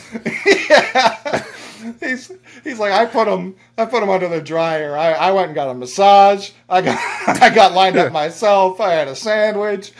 He's having himself a grand old time. And then he's like, then I abused the fuck out of this guy in my chair. He paid me $412. Y'all let me know what y'all think. Nah, if he's not lining up infants, then how steady are your hands? How steady are your hands? You gotta be able to line up a rabbit or something. Like that's the next level.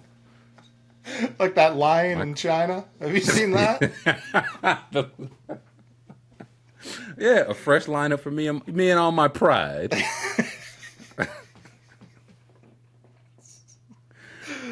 All right, well I can't. That's the hardest I'm gonna laugh for April too. The baby with the lineup absolutely slaughtered me. Yeah, I don't know.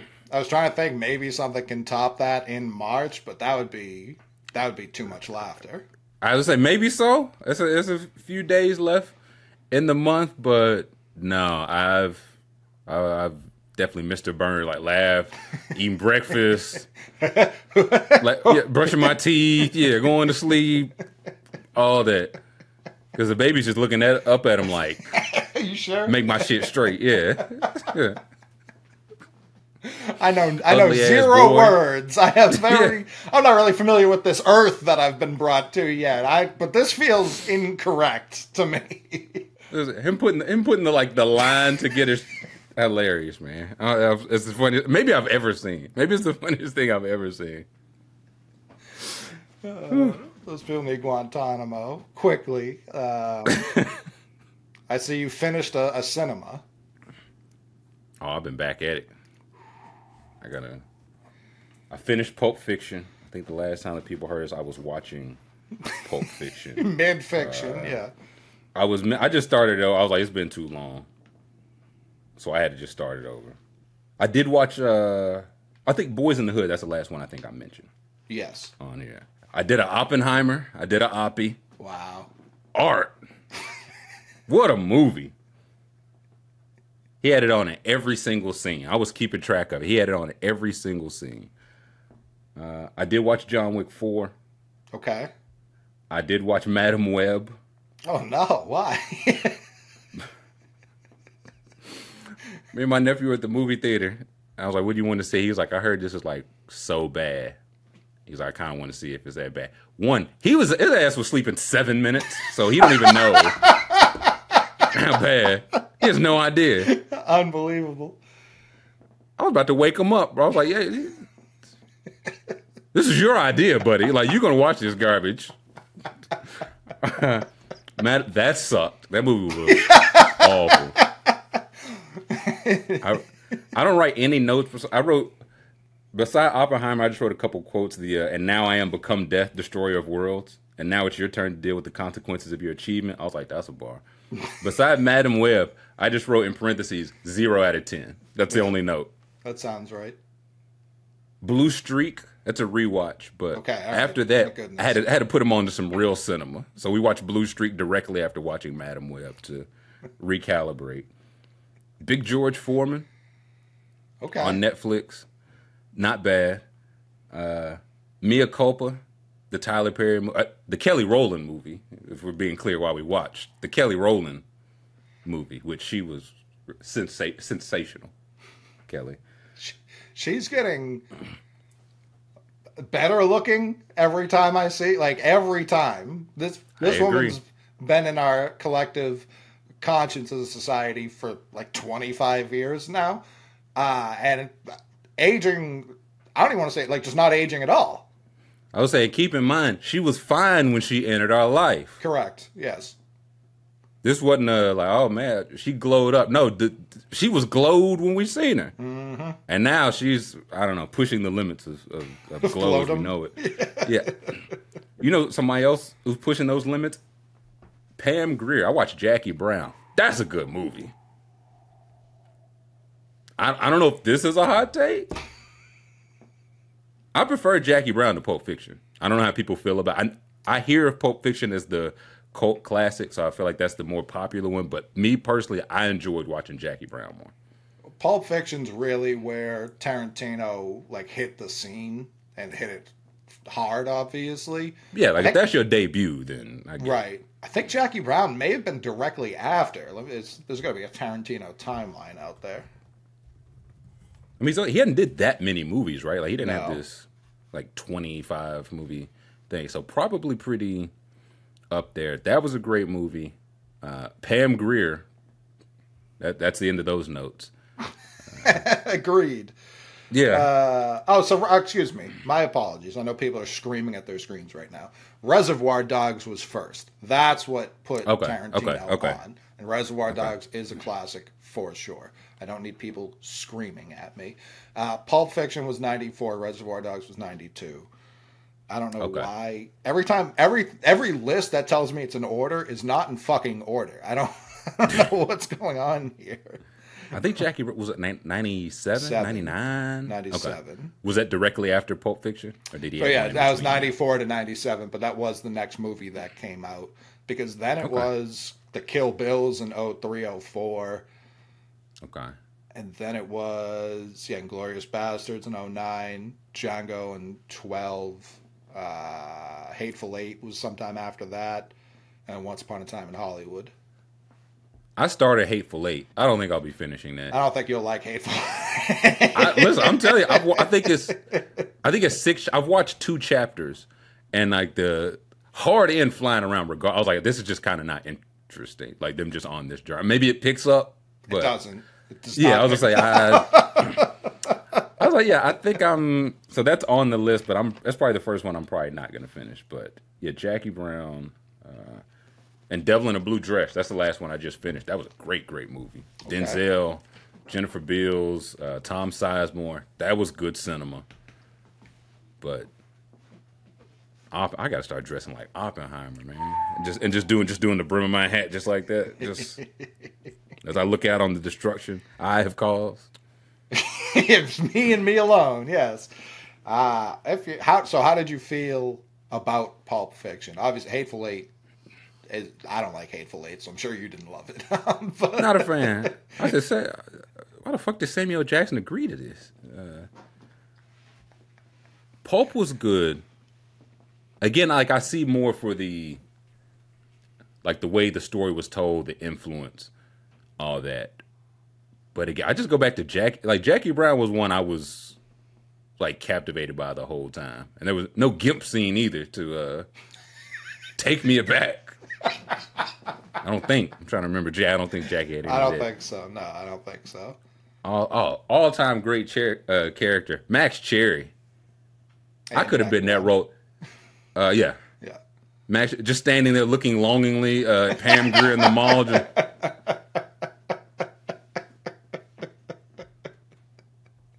These are your options. I could have did that, man. It should have been me.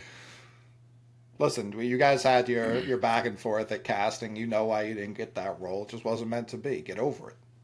Now, what's done is done. It was a good movie, regardless.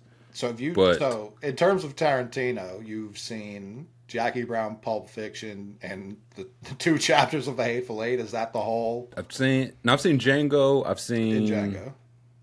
One or two of the Kill Bills. Okay. I think that might be next. I might do that series. I haven't seen Inglourious Bastards. I haven't seen Reservoir Dogs. So yeah, just those.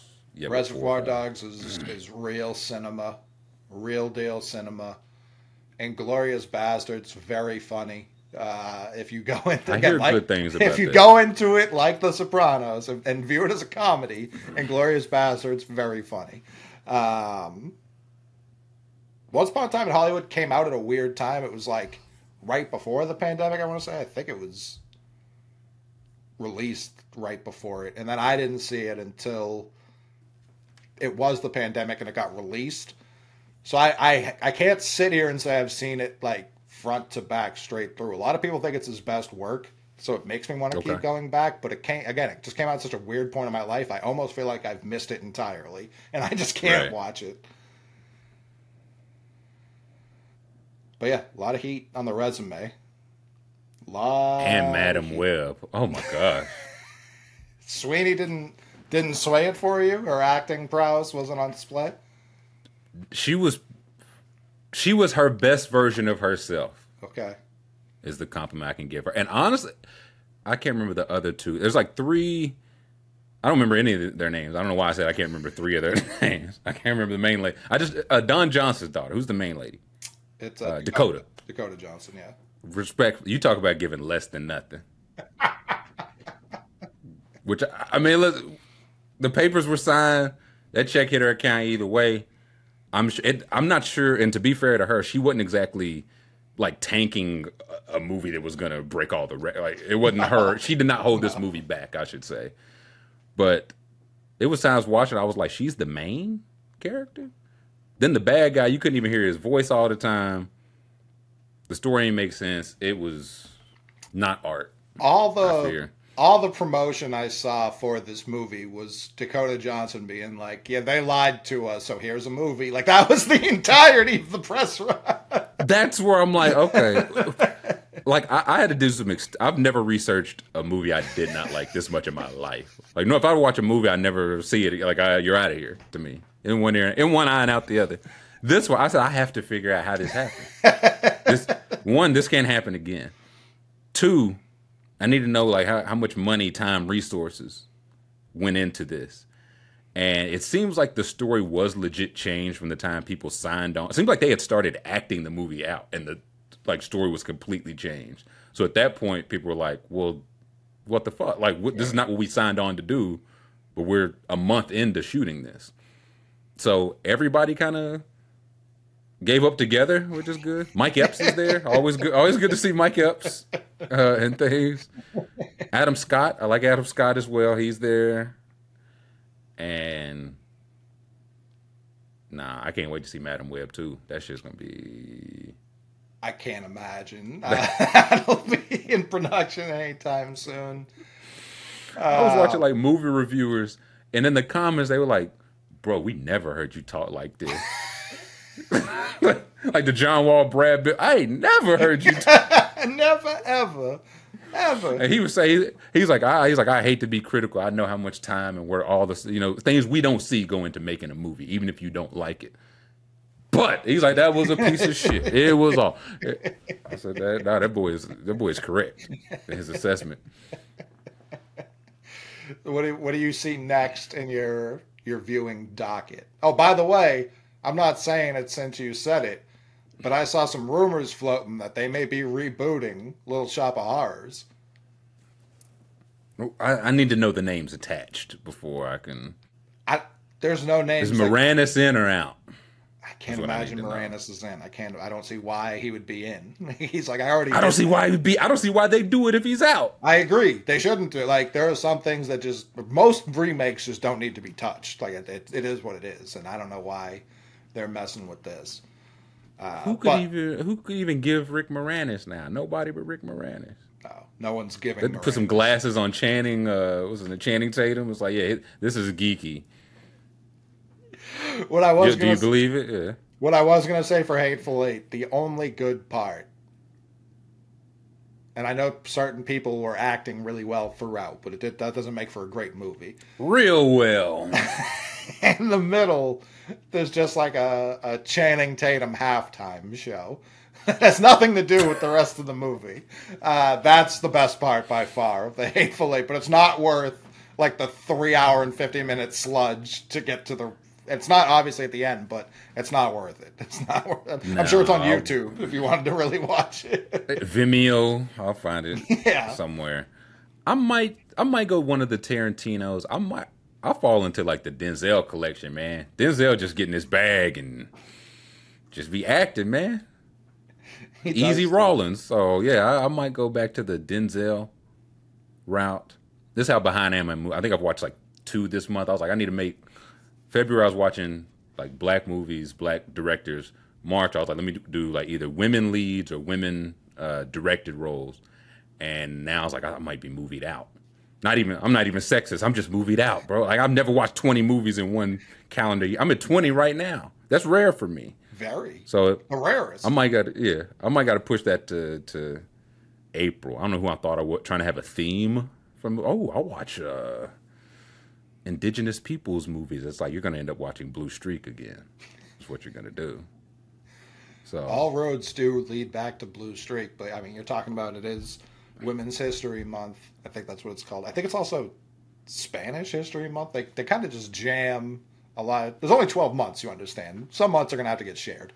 Well, what does August got? What is...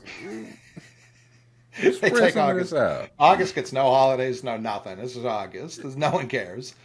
But it was St. Patrick's Day, and did I, in the flesh, see a legend, an Irish-American legend, the very same Scruffington J. McGruff, on the scene in the flesh. Scruffington O'Gruff? O'Gruff was out there? I couldn't believe it.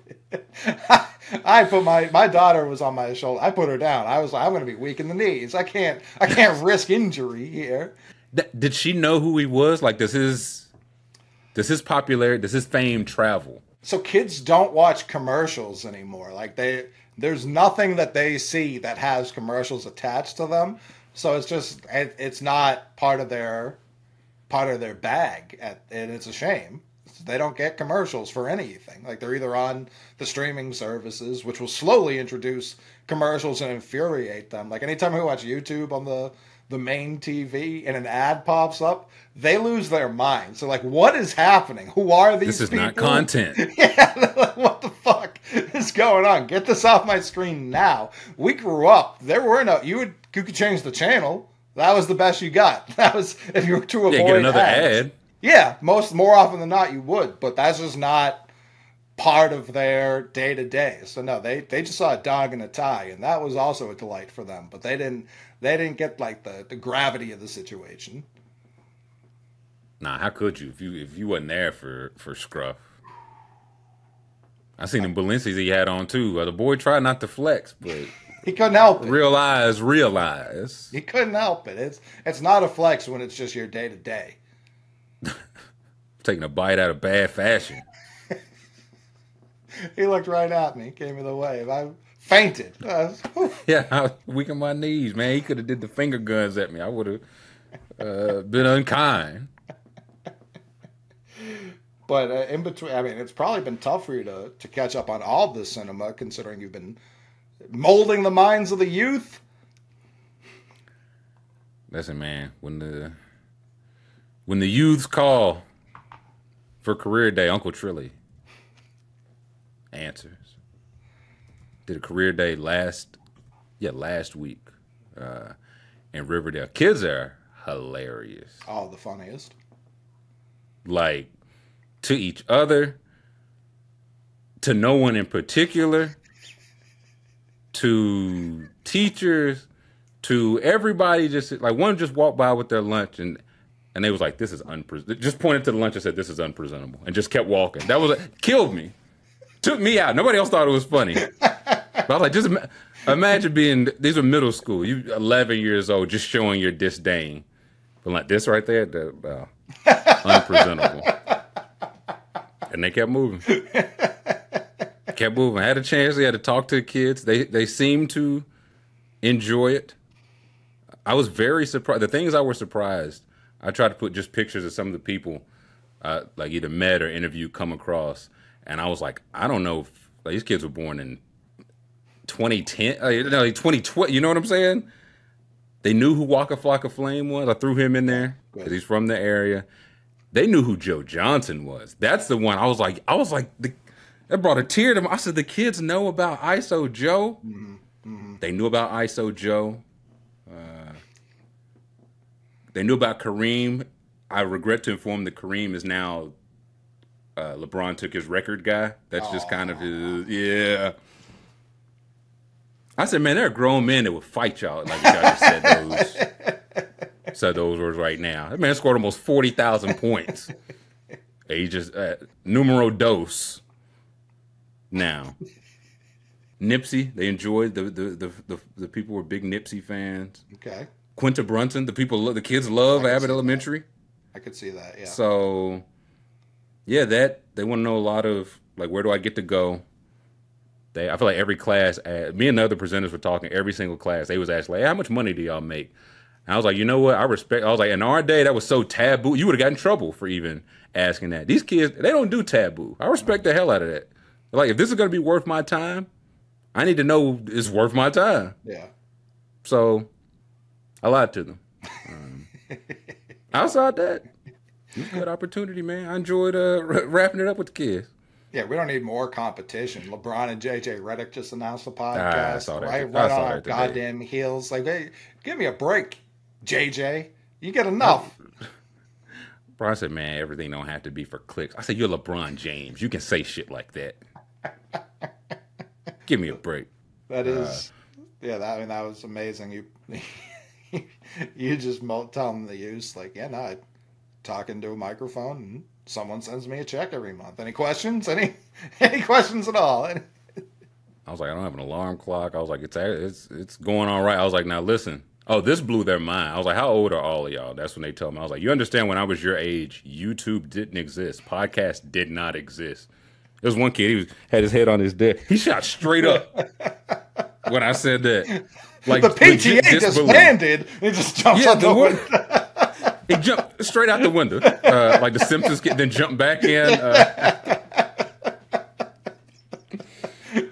But I was like, no, just keep that in mind. This did not exist. So in 20 years, you have no idea what is going to. Is it for good or bad? You just have no idea. Right. And even then, like, I'm trying to think, when did like YouTube or podcast become like an acceptable word and not like I I saw this on YouTube, not being like something you have to tell or show somebody. It's like, oh, I probably saw that as well. I was also on YouTube. Right, yeah. Yeah, you what? Right, yeah, I was listening to the campfire. I was like, this might be radio and TV. It might not. Right. In 20 years, these might be bust, but they might be radio and TV. So, yeah, I don't want to get old takes exposed in 20 years. I feel like YouTube's too big to fail. You know what I mean? Like, they're just part of Google. oh boy. They're just part of Google. Like, even with all the changes, you know what I mean? CBS, NBC, ABC still stand tall amongst everyone else, even with all the million different ways. Like, they're like, now you're still going to come here. Meta, yes. Google, yeah. Yeah, like some companies just feel too big to fail. A podcast for sure could go away at any point in time. Like, that wouldn't shock me. It'll evolve, not necessarily go away. It'll become something else. But I think YouTube they've just got such big property on the internet. Like, we can't see it. You can't visualize it. YouTube's taking up a lot of servers. I just don't know how that's going to go away. Well, that's once I realized that it is essentially like, if you didn't want to deal with cable or streaming or working in that position, why would you not just have YouTube on all times like television? You would. Right.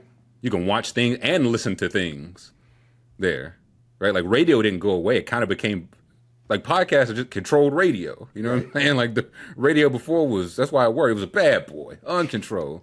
You turn on, he in the middle of a sentence. You don't know what he's talking about. And there's no way to go back. There's no, like, oh my God. Yeah, and that's how I did it. And you're like, oh, how you did what? How you did what? So that was mind blowing. Also for me as well, it's like, none of these shits are really that old. No. At all. But like you said, YouTube does feel entrenched in a long lasting way. I can't wait as soon as we hang up. YouTube under. People never even hear that. YouTube sold, canceled. Google closed. Yeah, shuttering their doors. Daily Motion bought YouTube for $87 billion, and now everybody's back to Daily Motion. Well, I mean, people keep making decisions that alarm me, like, I don't know, putting a water park on Lake Lanier, for instance. That's the headline I see. A new water park to open at Georgia's Lake Lanier amid haunted reputation. Could not beat the haunted rumors. I just Googled Lake Lanier Water Park, the top stories on Google. Who thought it was a good idea to build a water slide at Lake Lanier? Uproar as haunted Lake Lanier, the man-made reservoir. Oh, Daily Mail getting into it. I got to read this whole thing. Uproar. I'm not going to allow the ads. Uproar as haunted Lake Lanier, the man-made. I've one more. We haven't talked enough about pop-ups making quite a comeback. Dude. We had pop-ups gone. I don't even know how true it is, but they're like the guy who invented pop-up ads later was like, if I knew what this was going to be, I would have never unleashed this on. I didn't see it. How could I have known? How would I have known? Did you see the dickhead yesterday who posted the picture of the inside of the airplane? Like, why don't we have ads up here where the bags go? And everyone was like, if you don't shut your fucking stupid mouth, you absolute asshole. Listen. One, they were right to say it. Two, it's one of those things. If you're standing in the same place on the bus or the train, there's ads there. So why would so why? Yeah. Oh, they're coming now. For of course they are. Yeah, of course they are. Like, I get it's one of those things. It's why I didn't quote tweet it and pile on. I try not to do that once something's already being piled on anyways, but it's like, I get what his brain was saying. Like, it's shocking there aren't ads here, but the way he said it and everyone else's reaction was also completely fair. Just being like, if you don't keep your fucking mouth shut right now. Man, listen, you're going to have to watch an ad to get your mask to drop down soon. It's like, skip ad. And then you get your oxygen mask. A Boeing, there's not even going to be a mask that comes down. It's just like, oh, whoops, we forgot to put those. I got to get on a Boeing this week, man. I don't feel good about it. No, you shouldn't. I have nothing positive to say. Uproar has haunted Lake Lanier. The man-made reservoir built atop burial grounds, which has seen hundreds bizarre drownings and electrocution deaths, is now set to open new 30-mile-per-hour water slide coaster. I don't like that they're trying to jam water slides and roller coasters together anywhere, let alone here. Does it say the name of the park? Do you know the name of the park yet? Or does it say it? Fins Up Waterpark. No. There's a different name for, I guess or maybe it's for one of the exhibits in there. It's going to be called Apocalypso. Oh, yeah, I just clicked on another one. Yeah. The name of the Lake Lanier water slide of doom is going to be a very non-ominous Apocalypso. It's Margaritaville branded. Which makes... What did Big Buff know? Why did they have to give Big JB? You know what I mean? Yeah, he wouldn't. I feel like they wanted this years in the past. He would have never signed. He would have never signed off on this. I don't want to think Margaritaville and Lake Lanier ever. I don't want that's not synergy that I prefer. No, it's troublesome. All of it's troublesome. Very troublesome. A first of its kind water ride. Listen, yeah. Yeah, the one that sends you right to hell. Yeah. First of its kind. Most of them. Oh, man, even the Brits are getting in on this. USA's most haunted lake that has claimed 700 lives since 1956 will open water slide. 700 blokes have gone belly up. I said, damn, they getting us over there, too. The lead for this in Unilad. What do you do if a lake continues to claim lives over the decades? You open a water slide, of course. So we cutting the middleman out. People want to go there and people want to die, right? How is nobody capitalizing off of that? We're going to expedite the process. It ends today. You get a season pass. We'll kill your whole family over the course of for $149.95. Yeah, what was number 5? What was number 5? I'm looking at it here. What's a realistic number? How much credit could Bruno Mars run up in Vegas? They say he's at 50 million. For people who haven't seen this, he's got a residency. Is it already started? That's the part I didn't know. Has his residency already started, or he's signed on to do? I would hope he's signed. I would hope it already started if he's already got the bill, unless the residency is to pay off the bill, which is very possible as well. The number that I heard is that he's getting 90 a year. So they're like, if he ran up 50, and it's like, okay, that's people run up like crazy high numbers all the time. You don't cash out every single time you go to play cards, especially if they know you're a person like that. But what's the realistic number where they'd have to have a meeting? It's like, hey, we have to kill Bruno Mars. It's like, because I don't know much about Vegas, but I thought we was already approaching that. But if he got to like 60, 65, they're like, no, seriously, he won't be able to outwork this. He's too deep in the hole. This won't get better. We have to kill Bruno Mars. So I'm seeing from various accounts, all of them have blue checks, so I don't really trust any of them. But it's like from BSO, if you haven't, he said a couple of things. One, if you haven't seen Bruno Mars in Vegas, you should. It's an incredible show. 2, MGM Properties don't let anyone run up $50 million in gambling debts. That just doesn't happen. And he links to an article where it most likely does not have 50. Then no jumper. I'm not reading what they have to say. Pop Crave. That's what I mean. If he's making 90, but the debt's 50, does that mean he's actually at negative 140? You know what I mean? That's what I'm saying. How bad is it? Yeah. I guess he's been doing residencies for 9 years. So if it were 50 over a 9-year period, that would make more sense, you know what I mean? But it would also make sense that he would cash out at the end of every... Again, I don't own multi-billion-dollar casinos. I lost all of those. But yeah. I don't know how that works, you know what I mean? Like, he's an employee, technically? I don't know. He just doesn't get a paycheck some days? He's like, no, I've already even that bad.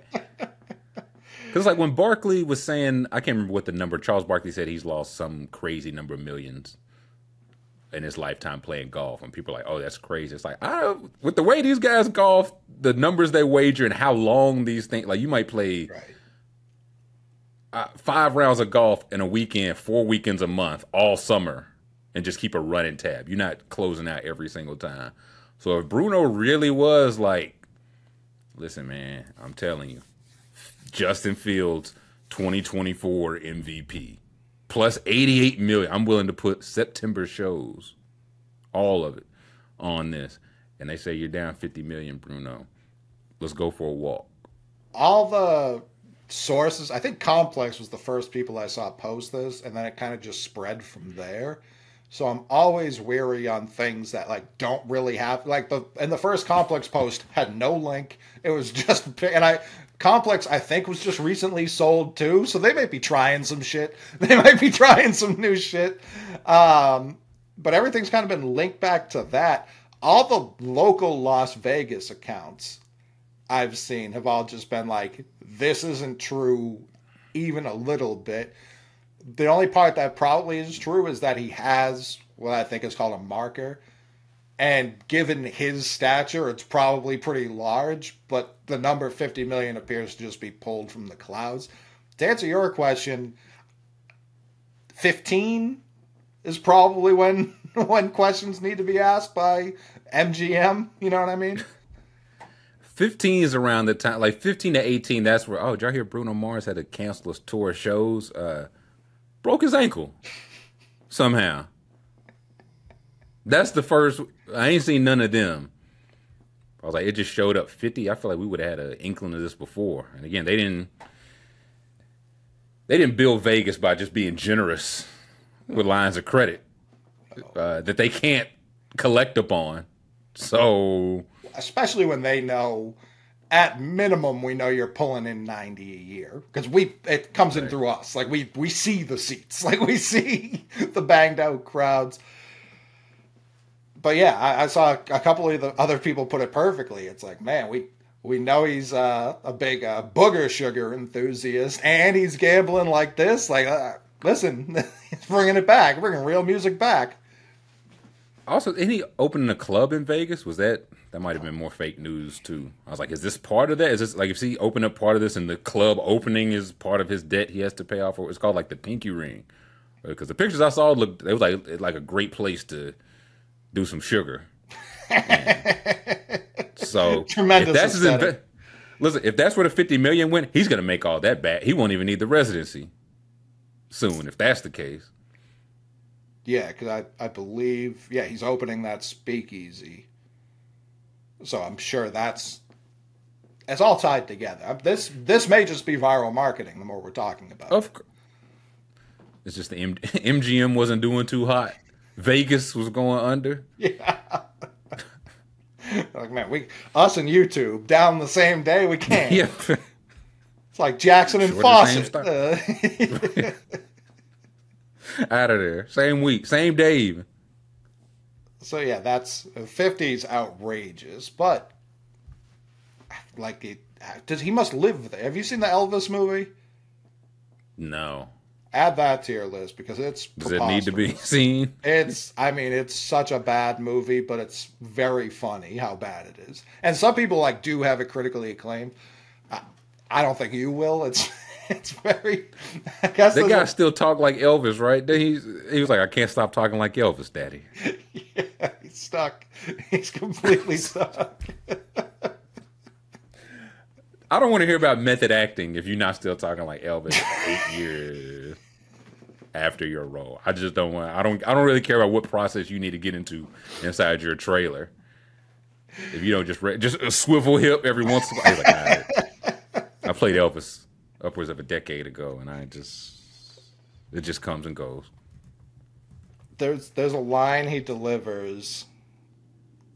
Oh, fuck. I'm not going to be able to find it quick. But there's a line that they say in the movie. I mean, they basically make it seem like he was that guy on Beale Street, like he was that deal. Everyone loved him. No one had a crossword to say about Elvis. Old EP? That's good money. Good money EP. And like they put the scene in where he finds out Martin Luther King was shot, and whatever he says, they swear it's word for word, bar for bar what he said in real life. Hearing it on the big screen is tough. It's a tough one. Sometimes you got to take some creative liberties. You got to lie to the people, like create somebody else to say that, so Elvis can't be like, oh. It's something like, man. Yeah, they killed him in Memphis. I always love that he told the truth. Something along those lines. It's like, that's not... I don't think either of these gentlemen need to be tied forever. They blew his jaw off, Elvis, yeah. But yeah, add that to the list. Tom Hanks plays quite a role in that one. MLK? Yeah. No, that was Chet. They had Chet in the movie okay. Yeah, Patois Martin Luther King. Yeah. I don't want to give Madam Web any idea. It is the multiverse. You never know. It shouldn't be, and it shouldn't be, is what I say. But yeah, that's episode 2. We'll be back next week. Wait, I got one more football note. I kind of like what you're doing, even if it's like you paid too much to do it. What the Titans got going on. Okay. Like Ridley, like on the whole, it's like, is that too much money for Calvin Ridley? Probably so. Are him and DeAndre Hopkins like starting caliber receivers? Yes. Tony Pollard a year after the injury, see if there's something there. Okay. And I think the draft's going to shake right. Like Joe Alt might just fall to them at 7. So I'm starting to kind of see the vision. This was one of those like free agency you can't necessarily look like it's all sticker price. Every number is going to be too high. Sure. That's how free agency works. But it's like, can Ridley, Hopkins, like Tajay Spears and Pollard, can they get a line in there and maybe craft something from there? Maybe so, because that division's junk too. So they was like, I like them upgrading the talent. It costs, but free agency costs. It is what it is. Well, it's also like, I like the Pollard signing because they already had Spears, and I very high on Spears. I like the Ridley signing because they already have Hopkins. Like, if they didn't have those guys and they were just spending on this, I'd be like, I don't see it. But they're spending on these guys. Those can't be your building blocks. Right, to be number 2s. Takes a lot of pressure off Burks. If he's ever going to put it together, he should be pretty fucking open this year. And they took Skoronski last year, right, out of Northwestern. Yep. So, yeah, if they can get Alt and Skoronski, yeah, you're definitely seeing pretty quickly, too, from when they cleaned house a couple of years ago. This is year 2 of that guy. I can't remember who's making the decisions now, but this is his second draft. Like Carthon or something. Yeah, this would be his second draft, and yeah, they're doing all they can to see if Levis is the guy. You know what I mean? You can't say that they're like hanging him out to dry. They're making a run at it. The only thing I'll say about Ridley is a lot of Patriot fans were upset that the Patriots didn't match and sign him or even go above what the Titans gave him.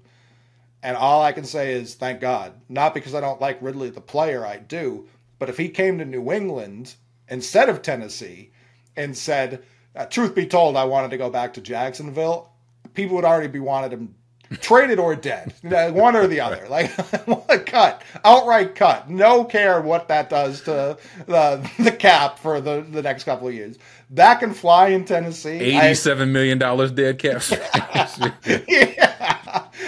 You can say something like that in Tennessee. I'm sure some fans are pissed, not all, but it wasn't a big story like it would have been if it had been said at the New England Patriots opening press conference. Like, oh boy, that wouldn't have gone well. So I'm holding a newspaper that says, "Wish I was a Jaguar." He's still wearing his Jags jersey. Like, I'll give it a shot, but I've already demanded a trade back to Duval. Wait, so I think the pick ended up being a third. So they traded a third for 1 year of Ridley. They had him for 2, or I guess a year and a half, but he sat for a year. He played 1, or did he play 2 years with them?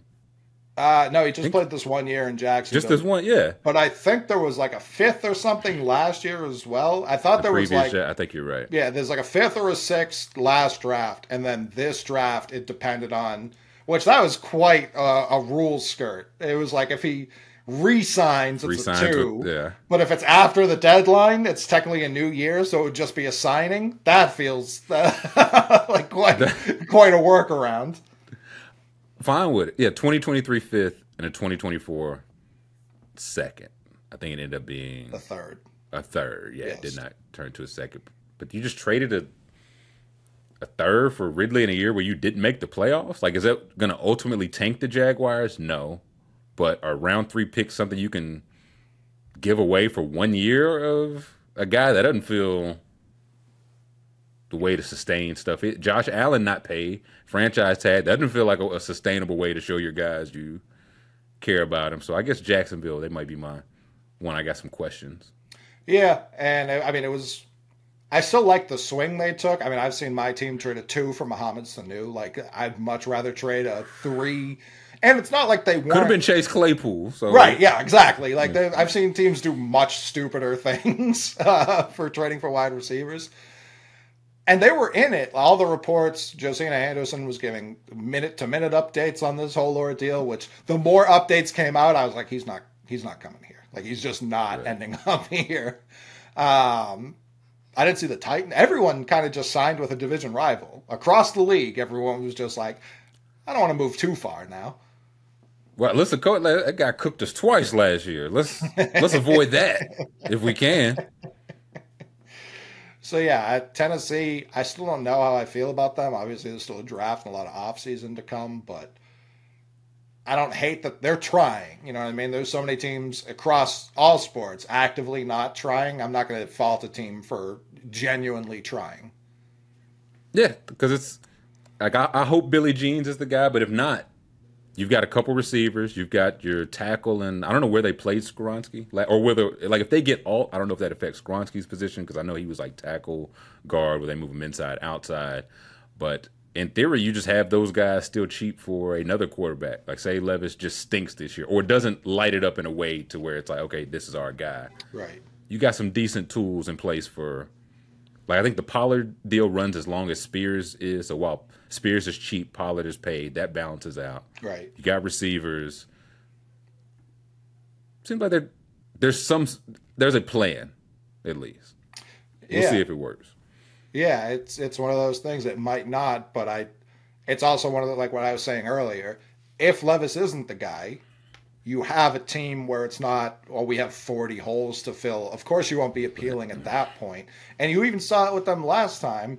They just went out and got Tannehill. Like, those are options that I feel like are never discussed. It's always just that you have to draft a quarterback. It's like, there are other ways to do it. It's not the preferable way, and it's not a guaranteed way at all, but it can be done.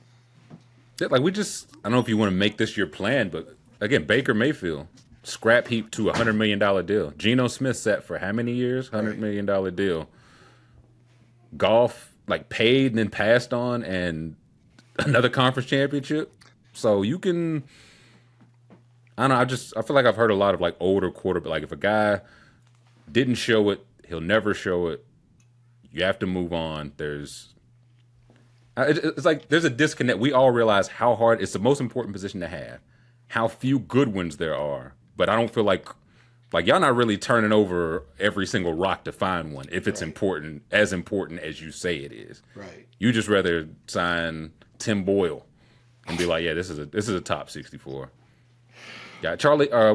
Peterman got re-signed again, man. I was like, y'all not even trying, dog. Y'all not even trying.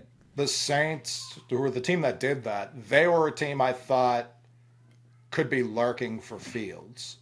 Like, hey, let's get him in here. If he can't beat out Derek Carr, we just turn down his 5th-year option. Easy does it.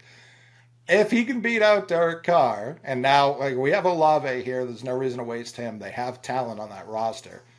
It's the NFC South, like you said about the Falcons with Kirk. If you can get Fields, and I can picture Fields in that black and gold, kind of like what he's wearing with the fucking Steelers, that could have been terrifying. And they were like, we'll just go Peterman. We'll go the Peterman route. And it's like, all right. And then the Browns, the Browns were like, we'll take Jameis. We'll take Snoop Huntley. We're going to have 4 Warren quarterbacks. Moon, Jameis Winston, Fritz Pollard, like the first black quarterback ever. Now Bomani hit me to that. If a place got a black quarterback, they probably gonna have a black backup. Because if things go wrong, like you don't want that people chanting Derek Anderson's name when they have Cam Newton. And like Joe Flacco played a little comeback player of the year. Well, they said, man, we'll get 19 other quarterbacks. Thanks for the memories. Where did Flacco go? I saw he got paid, but where's he at?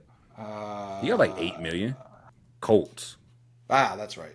Yeah. Okay, so boy, he's taking Minshew's, yeah. Anthony Richardson, yeah. Again, this will be the test. Andy Richardson will, who played 4 or 5 games last year. He's gonna have to get off to a hot start this year. It'll be like, we just paid Pittman, we just paid Taylor. I don't know why. Joe Flacco just showed he could do it.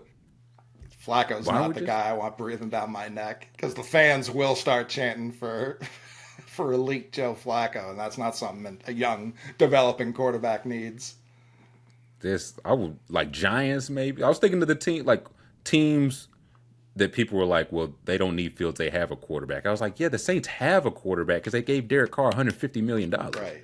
It wasn't the Giants have a quarterback because they gave Daniel Jones $150 or $140 million. But if every deal is like I hear is not like the last 2 years of any deal is fake, then you don't really have a quarterback. So you should still be taking some kind of swings, which is why I kind of think J.J. McCarthy might end up a Giant. Yeah, I think that's why. I think he's going top 8, I'll say. Oh, yeah, I think 6 is the deepest he'll go, far and away. I think there are 4 quarterbacks going in the top 6 picks, which is why I'm as keen on trading out of 3 as I am, because I do think Minnesota wants to leap the Giants at 6. I like the Chargers and Cardinals sitting there. They can both trade back. They're in prime. That's where it's like, let's not be too greedy because I do think the Cardinals will trade back as they showed last year. The Chargers could do anything. They have no receivers. They'll get J.J. McCarthy. Yeah. Listen, if he wants to trade up from 5 to 3, give us Herbert. I'm willing to sacrifice that. I'm willing to.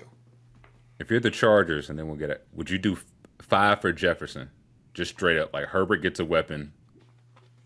Vikings get up there. Maybe you have to throw in some condition. Or I was going to say, they've got 5, 11, and 23. I was going to say, but I don't know, he got to pay him this year or next year. I think that's what would kind of hold back his trade market. Like, of course, if you get him, you're going to pay him, but you want as many cheap years as possible. Yeah, it was the 2020 draft, so I think you'd have 1 year left. Like, he's eligible now, and you only do that trade if he's going to, but I think next year is his 5th year. Okay, so he's done 3 full years. No, he's done 4 full years. Okay, yeah. Last year I forget because he was hurt, but last year was his 4th year, so he is going into year 5 on the 5th year option. Would the Chargers just be like, you get your quarterback, we cannot have Quentin Johnston wide receiver number 1. Or 2. Or 3. I saw that last year. Yeah, and I would need Jefferson plus at least 23. I can't just. I would say I don't think you're getting 11, but you could probably get or a future. But it's kind of like what the Panthers just did. Obviously, we're talking about different caliber receiver, but DJ Moore is not a scrub by any stretch. You know what I mean? Like, to get up that high. I thought Justin Jefferson had 2 years left. 1 year left. If he's outright telling them, I don't want to work with a rookie quarterback. Yeah, if he's dragging his feet at all, then you've got Addis and Nid. Now, the more I'm talking about it, I'll take because it's 3, not 5. I'll take 11 and Jefferson for 3. Yeah, I bet you would. Again, I'm a kind man. I'm a fair, honest fellow. I'd go Verse at 11 and be sitting pretty. That's like an ideal draft, right? I would only trade down, dog. I wouldn't draft anybody ever. That's the key. I I put out a mock the other day where all I did was trade down, and someone was like, "Is this serious? This is the worst draft I've ever seen." I was just like, "Yes, very serious. I made 19 first-round trades. Of course, this is exactly what I think is going to happen." Love it. And it's one of those, at third or fourth, it's always nothing until it's like, oh, wait a minute. Wait, the Chargers botched everything. I can get Keenan Allen? Like, no questions asked. I could just walk right into Keenan Allen. And you just get Keenan Allen. We'll be back next week with a new Future album in tow and whatever else decides to happen in the world. I made it through this Wildcats, please don't piss me off. Yeah, they might. Please don't piss me off. They might. Oh, yeah, we won't record before then. Who do you got cutting down the nets? What a stupid question. I can't wait to hear this answer. It's probably UConn again, to be honest. Like, if we're just being honest, probably UConn again. This could be the Kelvin Sampson year. There keeps being no number 1 seeds in it, which is encouraging, but I'll go Kentucky, surprisingly. I think Rob Dillingham scores 80 points every game. Reed Shepherd, 20, 20, and 20. And Calipari does not piss me off. Things that we can all count on. That seems likely. Just based off that Ken Palm stat that everyone loves spitting out this year, you're going to be top 20 offense, top 23 defense. I think there's 4 or 5 teams that fit into that. So I'm going to pick one of those 4 or 5 teams. And UConn is one of them. Though I will say, the past 4 UConn titles, they've all been not the consensus number 1 overall. Never are, yeah. Yeah, so that's what makes me most concerned about. I'm not picking Purdue. They're out. Fuck them. Purdue's out. You talk about Houston's in there. Houston's in that list of the top 20 everything. I think UNC is as well. UNC is in there as well. So I'm gonna go UNC. This would be a very UNC-ass year for them to win it. Especially since they just lost in the conference tournament. I like picking a team coming off a loss that recent. There's also I think it's the last 30 years, no team that hasn't made it to at least semifinals of your conference tournament has won a championship. So they posted the top 20 teams and the ones that have done those. Right. You find that Venn diagram, that's probably one of your teams. But I don't listen to the facts. Cats all the way.